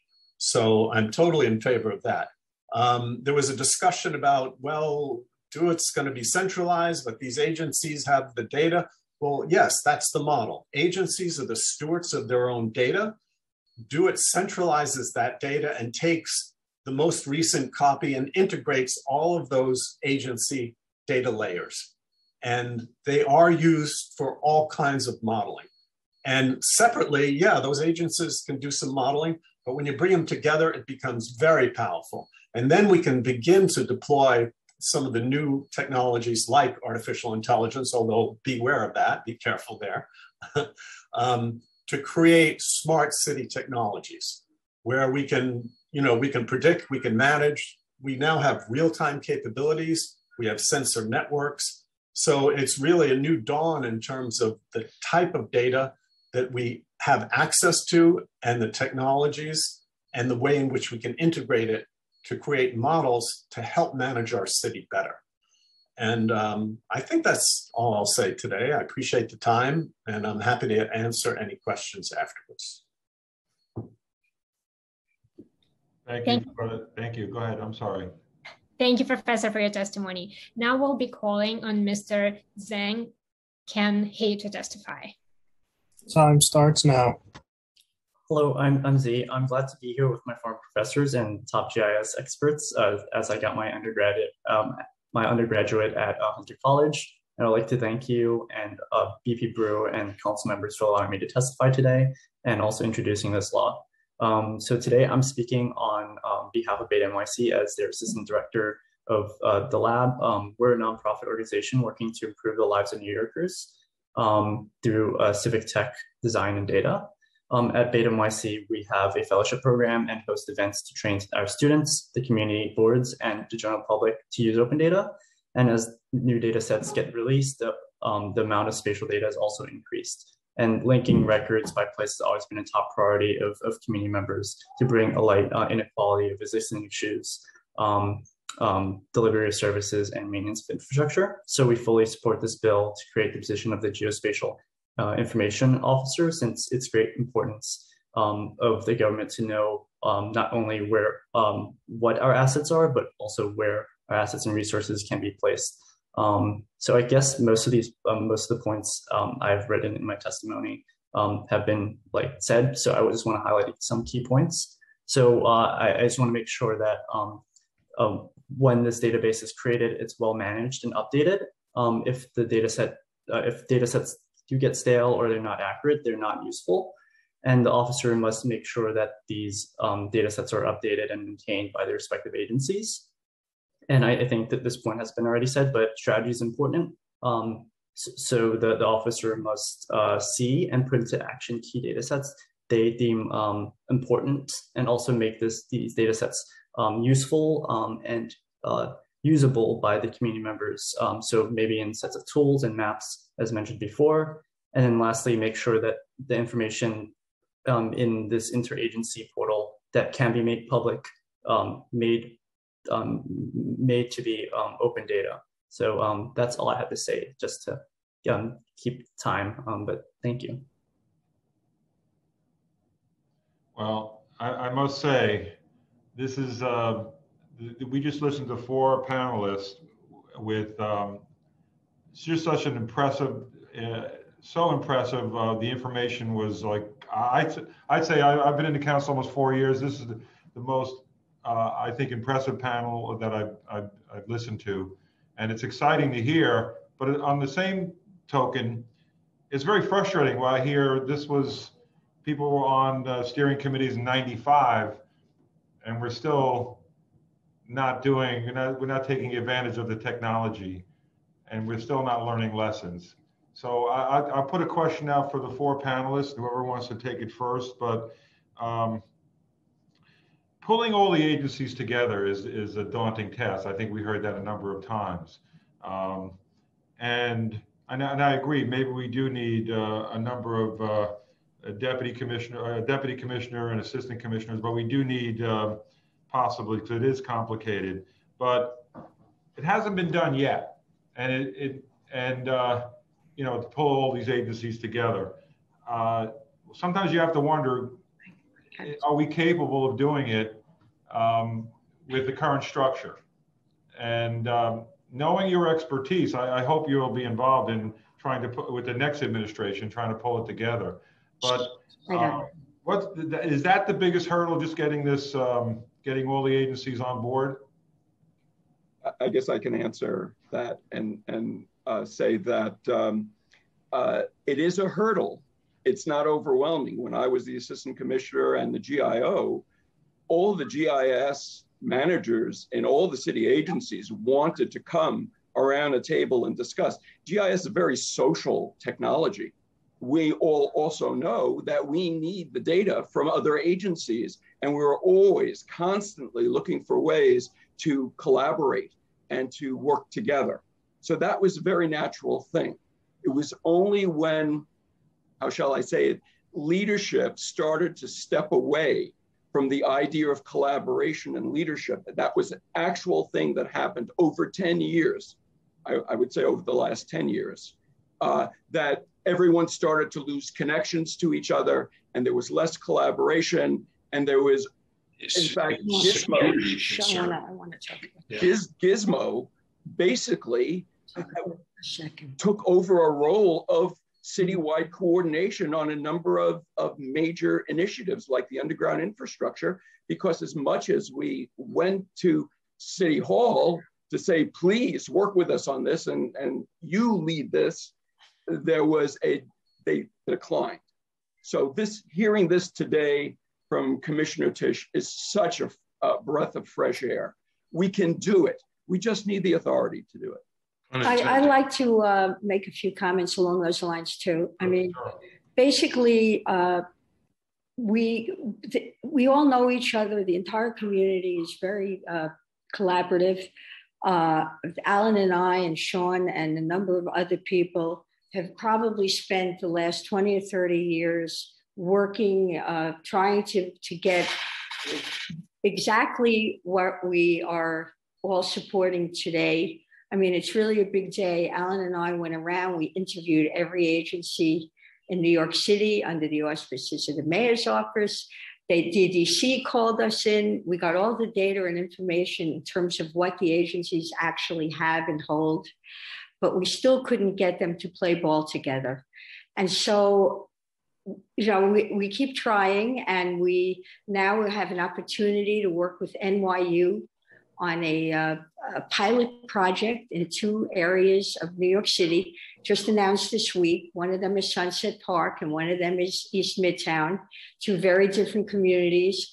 And what we're hoping is, you know, we can pile in all the information as we study these 2 areas underground, and try to use the opportunity to introduce new technologies, sensor technologies, and everything else that we can bring to bear.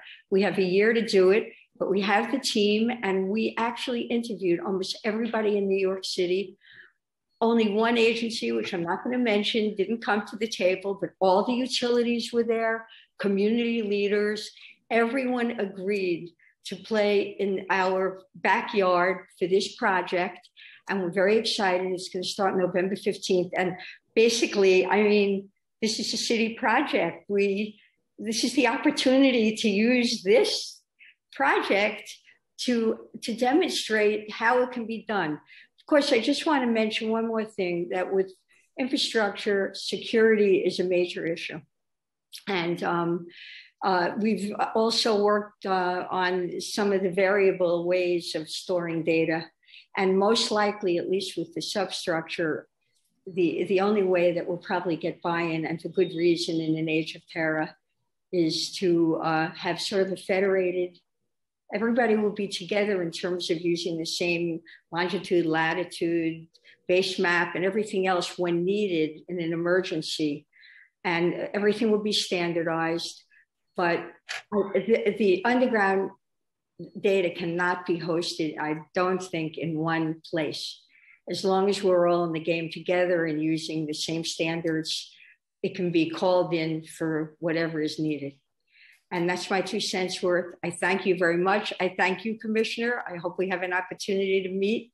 This is a very special day for the GIS community. Thank you very much.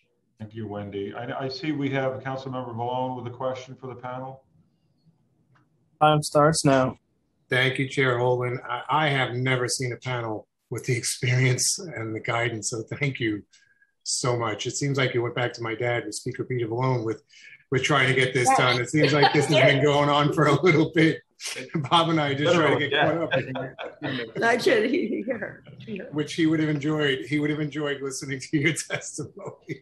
Although it would have been hard to get him to commit to anything technological. I'm still trying to help him with emails and printing. But, you know, one of the tools in our box, because so much of this is wishing and hoping, and we're so close and we're excited, but yet we're still not. So I remember one of the first things I did when I was on the aging committee, and I tried to give guidance in the world of guardianship, and a lot of the city agencies didn't know about it. So I called a special committee, a task force of the agencies and the folks just like yourself, and they came around the table and we revamped Article 81 and guardianship boards. That seems like something similar to me here, especially with the pilot programs that you already have up and running, to get the agencies and get the commissioner and get Chair Holden and the council members that will be post-January a chance to do this, to keep that momentum going. It might be something Chair Holden can do. And it's kind of like would be in the background. So whether the commissioner or if it gets done, fine, we can put the task force of the committee to the side. But if it seems to be lagging, because we've been hearing the same testimony for years, and you've been working on this for decades, it might be the spark that keeps the ball rolling. So I just throw that out there. So it's something like one of those other tools that we could use, because we can't lose your information and guidance and everything that you have been doing. So I just wanted to thank each one of you, Sean, Wendy, Alan, and all the folks that are testifying for all your help. Thank you. You know, maybe I could remark here, is I know we can do this because you just have to look at 911 and real-time crime and other NYPD and FDNY and OEM systems. They all depend on GIS. They all have been built and they're all effective. 911, how many lives does 911 save on a daily basis? Yet if you don't have accurate mapping of where a complaint or distress call comes from, you don't want to dispatch to a zip code. You want to dispatch to a building footprint, to an address point. We can do that. We are doing that. 911 does that magnificently. Well, how much did we learn after 9/11? How we needed to upgrade our communications on that. And so much we learned from one major event that we upgraded immediately so that the communication system between NYPD, FDNY, EMS wasn't all just on one channel. So we're still growing. Yeah. We're getting better. Yes. Thank you, Chair. Councilmember Levin, you have your hand up. You have a question for this panel? Time starts now. Yes, I do. Yes, I do, Chair. Sorry, my 2-year-old is screaming in the background here, but I just want to thank, again, especially Wendy and Al and Sean, but in particular, Wendy and Al, who I was just going back to my old emails. I've been working with them on this stuff since 2013. So I just want to thank you both for your, really remarkable dedication to helping. You have it as well, and you help keep us moving forward. Thank you very much. You and Elizabeth, really. Thank you. Thank you, Wendy. Okay, that's all I wanted to say. Thanks. Thank you. I just want one other question of the panel, because if any city agency should use this, if anyone, the GIS is DDC. Now, you mentioned DDC before. I've had some nightmare stories about how sewer projects were, they were doing boring samples and didn't do it in the right spot, and then discovered a mess or pollution or you name it, and the project was stopped and millions of dollars had to be allocated additional. They had to close up the street. So these sewer projects were put on hold with the people, with millions of dollars wasted and people, inconvenienced to no end for years. I'm talking several years where the street was opened up and so forth and so on. So can somebody speak to that? Why, is DDC using it? I'd be careful. Okay, let me start. DDC basically collects a lot of the data from the infrastructure agencies and does the budgeting and everything else. We interviewed many people there. There are things I'm not going to say in this forum, but basically what we found was the rank and file, once they realized that we weren't just consultants there to tell them what to do, gave us an enormous amount of information. They're very dedicated. They knew what all the problems were about data sharing. I mean, we have information that I joke around and say, we could write a book better than Robert Moses did, but we won't because we want to continue this and we don't want to, create any conflicts with any of the agencies. But DDC, they have the capacity. I don't know, I don't know where the problems are. I think they're actually between the infrastructure agencies and they land at DDC. Well, Wendy, you're very kind, but when you experience people that are about to dig up your streets and don't know the history of that area, let's say the one I'm talking about in Middle Village was a garbage dump. And they didn't know that. The DDC didn't even do that. I knew that because I know the history of my community. And then they discovered pollution in there. They discovered lead, which I could have told them they probably would have discovered that, and it stopped the project. But this is information that they could access very easily. And they didn't. And it cost millions and such an inconvenience to so many homeowners. So I don't have that much patience. I'm going to pull punches, but this, GIS is so important that we get it moving, and I'll be the next council. So I'm going to move it forward, whether I'm on technology or not, but I will certainly, I think this is so important a topic. Nothing is more important, I think, that we can do right now is to get this moving and to get, obviously we heard the commissioner say it, but it's so important that we not only, have the information, but that we use it. And that's what I'm most concerned about. Talk about the history. Talk about the history. Let me just say, so we worked with DDC for about a year. We had those interviews that Wendy mentioned. And also we have not the transcripts, but the detailed notes from those meetings, which are available, and we wouldn't mind sharing them. We know that there was a small GIS unit at DDC that was building layers of information for just the reason that you discussed. But we were also aware that about the time we were discontinued from DDC, that unit seemed to be disbanded and we haven't heard about it since. When was that, Alan? This was about 2 years ago. Before COVID. Yeah. It was October of 2 years ago. We were summarily dismissed after doing those interviews and turning them over and with a whole game plan. And then the GIS unit was, I guess it was sort of broken up. And so therefore— there was a gentleman there who was sort of the expert on history. That's what I thought you were going to talk about. Yeah, underground, and he was like put in the corner, and he has information. You have to know the history of the site before you do anything. Absolutely. And nobody, I mean, you could have Googled it even and gotten the information of the site. It's mind-boggling. I just was. It is. You're absolutely I have correct. a DVD. There was only two. It was very recent that it was disbanded. We need to check on that. I have a DVD with about 50 layers of historical information about what's under the street from this guy who was shoved into a corner at DDC. And they lost interest in that. Again, we will meet, and we have to meet regularly, but this is the thing we have to follow through. Thank you all. We have to move on to the next panel, but we can go on forever. Thank you. Thank you so much. So much. Again, unbelievable panel that we just heard from, and this we have to revisit quickly. And you know, again, we could have used it in the storm, but let's make sure we do this time, folks. Thank you so much. Thank you all. I would like now to welcome our next panel, and we will be hearing testimonies from Kathleen Collins and Terrence Page. Ms. Collins? Time starts now. Good afternoon. My name is Kathleen Collins, and I'm a white woman wearing greenish blue headphones. I have brown short hair, and I'm wearing a sleeveless aqua shirt. And I am a congenital quadruple amputee and a native New Yorker.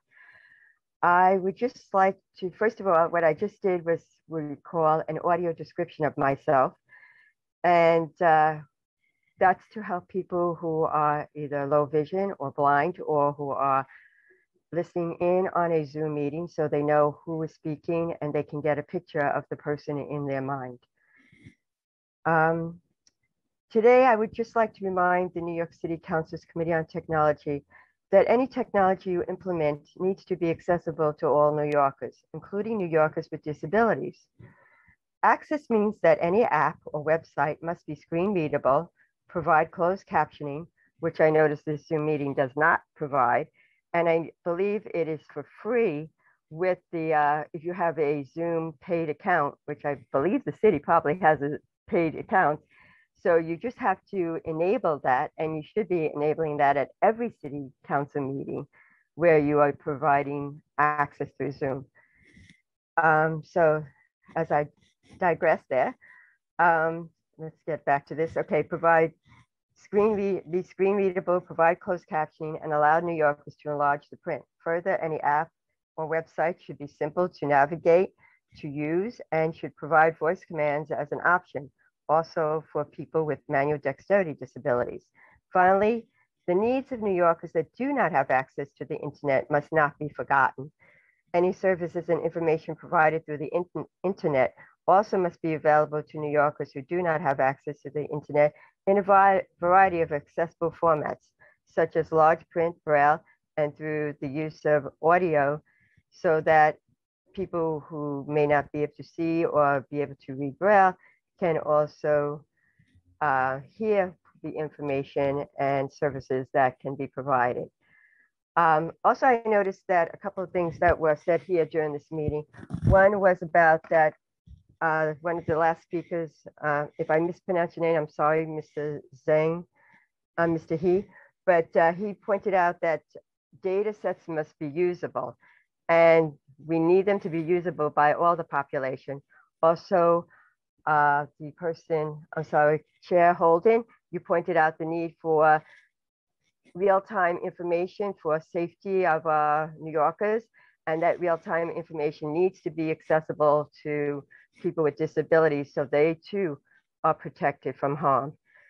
One other thing, I noticed that they were talking about how the information that they want to provide, I believe it was the commissioner that stated about that they were going to provide the information on data to the borough presidents and to the community boards, but how, and also to the city council, but also how about reaching out to disability organizations and advocacy groups that represent people with disabilities, such as I belong to a couple of different groups. I'm a member of the Greater New York Council of the Blind, on the board of Disabled in Action, and I am a co-coordinator of Downstate New York Adapt.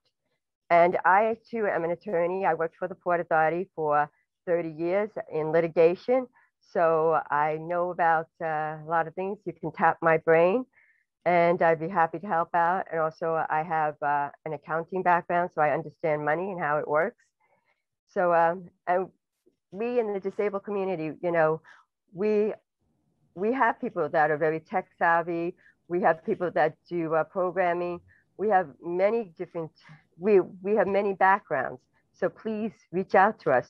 We are out there and we don't need to, reinvent the wheel. The wheel is there. You just have to come to us to get the wheel. So please do. And thank you for your time. Thank you, Kathleen. We're going to bring some of your suggestions back to the city council. You made some very, very good points. I thank you for that. Thank you. And just one other thing, just to take down our email address, it's dnyadapt@gmail.com. Okay. Please reach out to us. Great. We monitor that email all the time. So thank you. Thank you. Thank you. Thank you so much for your testimony. The next panelist is Terrence Page. Time starts now.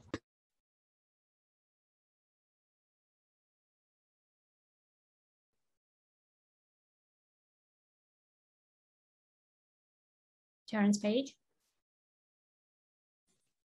Hello. Hello, can you hear me? Yes, we can. Yes, my name is Terrence Page. I am the president of the Greater New York Council of the Blind, and I am also a member of Downstate New York. My partner and I work with Kathy Collins, and I'd like to echo everything she just said. I don't want to take up much time, but I want you to know that when you are reaching out to various communities, and the note she made a point of, that you should also make sure that when you're using screen reader technology, that it be accessible to everyone. When you develop this program, make sure that when your blind and visual impaired workers have the ability to use this software, so they are not locked out of the process and unable to do their jobs. That's what I want to say. Thank you and have a wonderful day. Again, Terrence Page, you can reach us at our website, Greater New York Council of the Blind. And thank you and have a wonderful day. Thank you, Terrence and Kathleen. We'll set up a meeting to go over. I mean, this is a very, very important issue, and like you said, the council should be the leaders on this. And so we need we certainly need your testimony and input. So thank you so much, both Terrence and Kathleen, for this.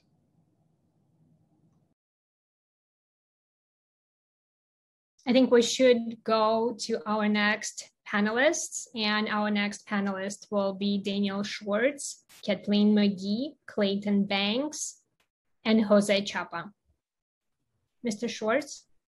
Time starts now.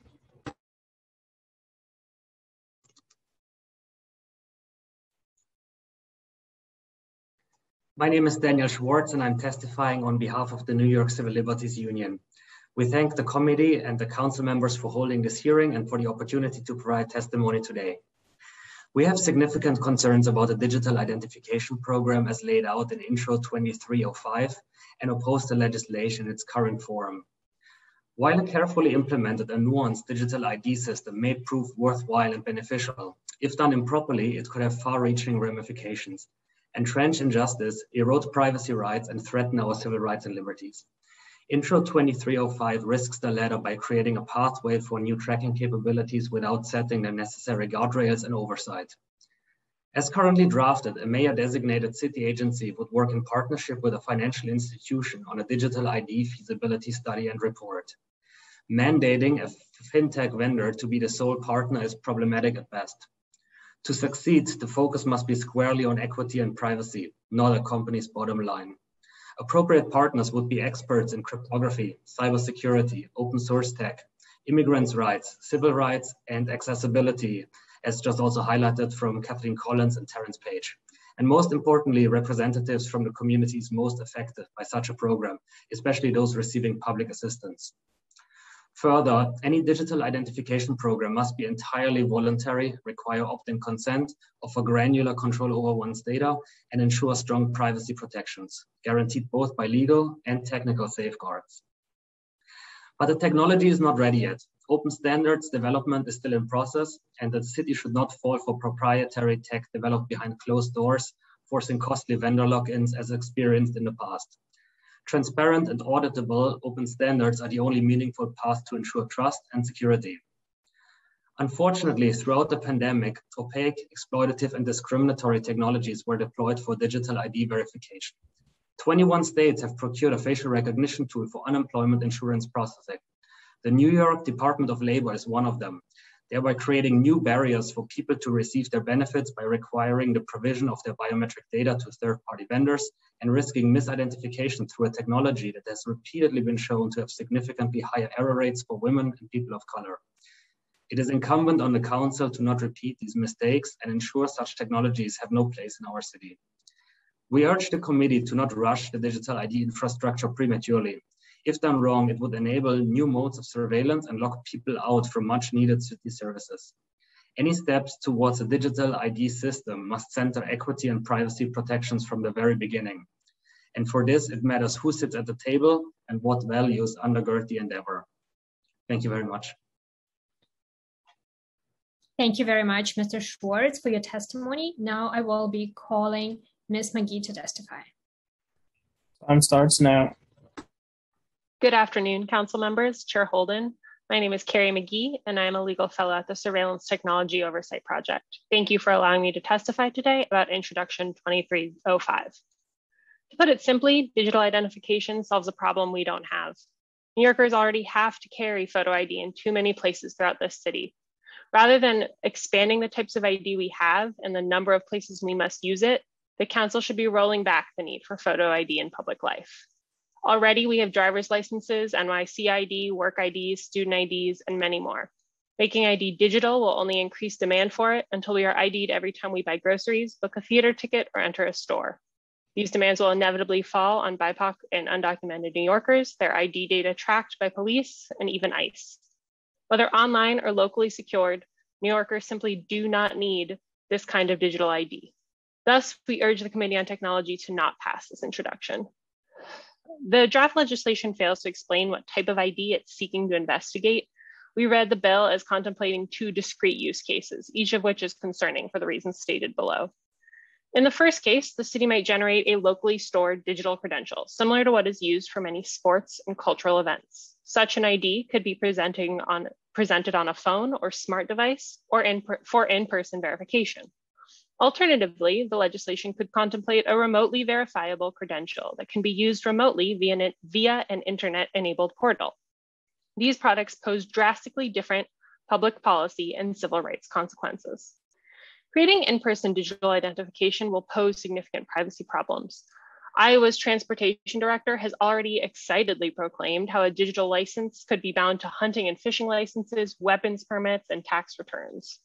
The consolidation of this volume of information to something as immediately personal and as frequently used as a driver's license should scare you. The examples given are just the beginning. Your license could eventually be tied to recent purchases, to outcomes of parole mandated drug testing, to your recent attendance at a ball game or on a subway train or anywhere.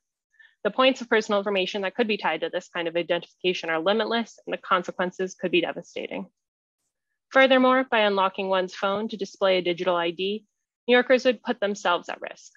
Think of a typical traffic stop where you are asked to provide your license. What if you had a digital license, but you had to unlock your phone to access it?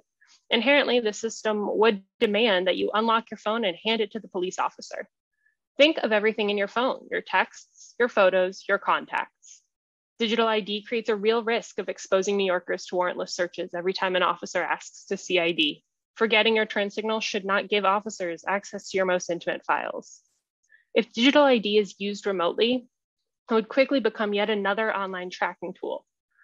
The easier we make it for websites to ask for ID, the more they'll do it. This provides unprecedented ability to connect our digital and real world identities. That should terrify you. The ability to be anonymous online would evaporate. It's easy to write this off as something not necessary for regular people, but it absolutely is.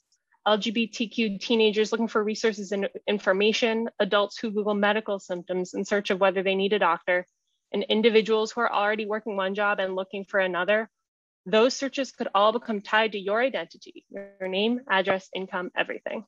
Digital identification is a slippery slope to never being anonymous in any space ever again. This bill fails to acknowledge the danger that the system it wants to create would pose. New York City's surveillance always falls hardest on BIPOC New Yorkers. Digital IDs will be no exception. BIPOC New Yorkers are systematically surveilled, from NYPD surveillance of mosques to being targeted in stop and frisk to the audio surveillance that is ShotSpotter. Expanding digital identification will, no matter your intent, evolve into dossiers that New Yorkers are forced to compile on themselves. Have you ever left your phone on the seat of a bus, on the table at your favorite restaurant? Have you ever attempted to start an app on your phone, one that was just working, and suddenly it won't stop crashing? Technology fails sometimes, and as your phone becomes more closely tied to your identity, losing it or breaking it will be a disaster. These systems undergirding the physical phones are also not invulnerable to hacking or to simple mistake. And for those foregoing reasons, I urge the City Council not to pass Introduction 2305 or create this new tracking tool. Thank you. Thank you very much, Ms. McGee. We will be hearing next from Clayton Banks. Time starts now.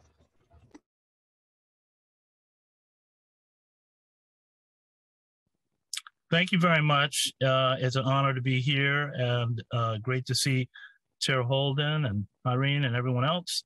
I've been inspired, particularly listening on the entire call so far, particularly around the conversation on GIS. And I just wanted to add a couple of quick things. So during this hearing and what I've heard, prior to the hearing is a lot about the use of data.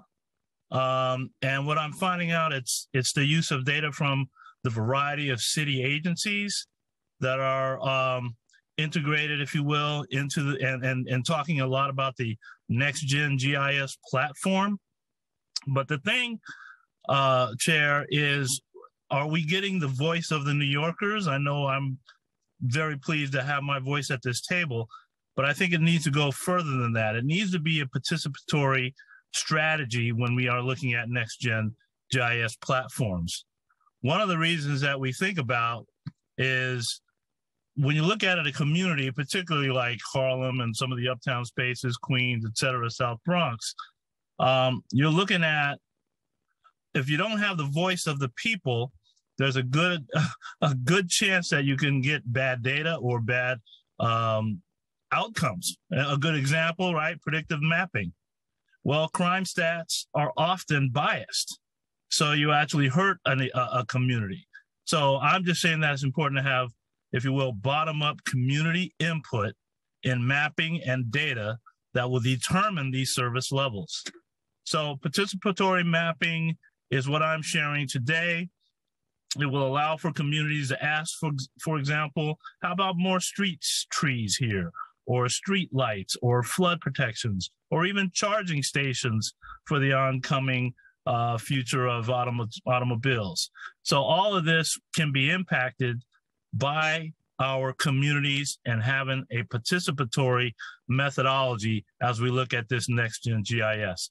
Thank you, and I hope to be a part of the process as we go. Thank you very much, Mr. Banks. And our next panelist will be Jose Chapa. Time starts now. Hi, good afternoon. Thank you for having this hearing. My name is Jose Chapa. I'm the Senior Policy Associate for the Immigrant Defense Project. Thank you, Committee Chair Holden, and to the members of the committee for holding this hearing. The Immigrant Defense Project is a New York-based nonprofit that works to secure fairness and justice for all immigrants by focusing on the rights of those caught at the intersection of the criminal justice system and the immigration system.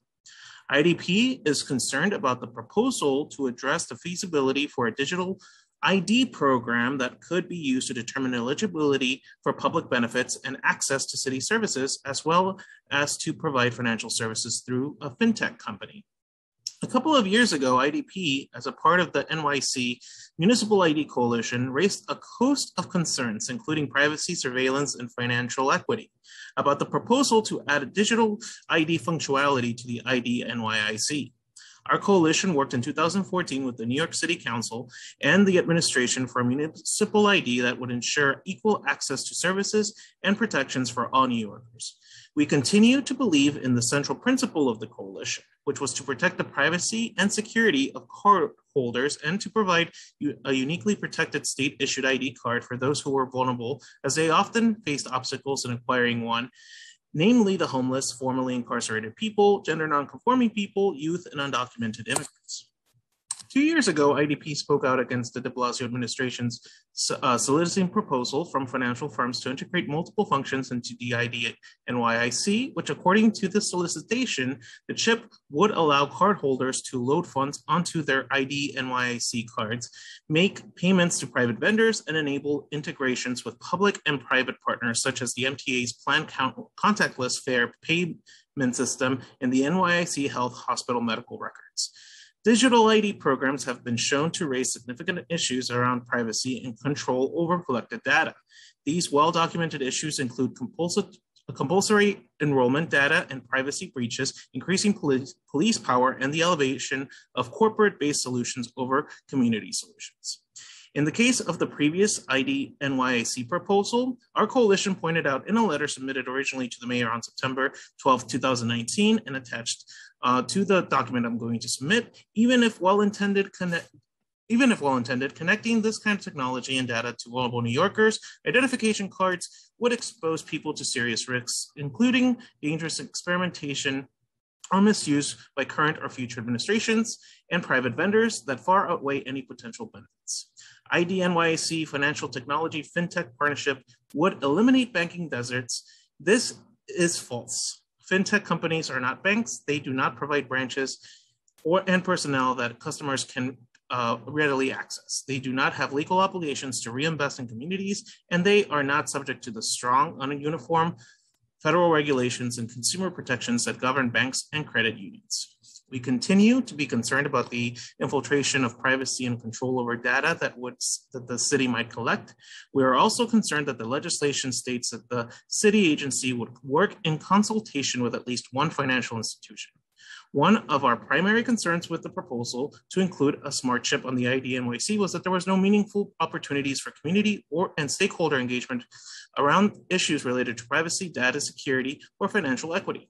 Speaking from the position of an organization whose goal is to provide maximum protection for immigrants during a time of increasing hostility and the constantly growing engagement of the tech industry in the surveillance policing state, it is clear that the correct path is not to give financial corporations more power and information on us than they already have. If this legislation moves forward, we encourage the City Council to include community organizations that have been focused on financial equity, surveillance, and privacy rights. Thank you. Thank you very much for your testimony. Chair Holden, do you have any questions to the panel? Well, I just want to, I'll state something, which is, we do care about privacy, and this is a purely voluntary program. So, it's still, the bill has to, we're still going to take input, and I do take that seriously. Right now, the poorest New Yorkers are forced to give up their info, birth certificate, social security number, proof of employment, just to get their benefits. So this kind of, and the way we envision it now, and obviously it could change, but this is a voluntary program. You decide what information you can give or you should have on your digital ID. And that would lead, obviously to actually protecting the information you don't want out there. So, but we could work this out, and this could evolve. But we're trying to make it easier. But right now, the poorest New Yorkers have to give up everything, all their information, just to get basic benefits. So we're going to learn more. We want to have input, and I'm listening. And they're very good panelists, and I think there's some very, very good suggestions here. And the bill with the feasibility study, we're just studying the feasibility, obviously, of this, and it's just exploring information. And Clayton, by the way, I want to mention that's a very, very important topic that you just mentioned about community input. I was about that. I was a member of the community board for 30 years, also a civic association. We definitely wanted input, and so that's very, very important aspect. And I thank you for that. So I want to thank the entire panel, the last two panels actually. For that input. It's nice to hear some concerns, and I know committee counsel is very involved in the privacy aspect, so she's going to keep us on the straight and narrow. And I just want to assure all the panelists that talked about privacy that the committee counsel for technology, that's one of her main obviously, topic. So I just want to, and I don't know if you want to speak to that, Irene, but we you keep us on that, that topic all the time. So I just want to say that. But thank you, panelists. Thank you so much. Yep. I just want to say thank you, everyone, for your testimony. It's very important to us. And if we have inadvertently missed anyone who has registered to testify today and has yet to have been called, please use the Zoom raise hand function. And I do not see any hands right now. And I will turn it over to Chair Holden for any closing remarks and to adjourn the hearing.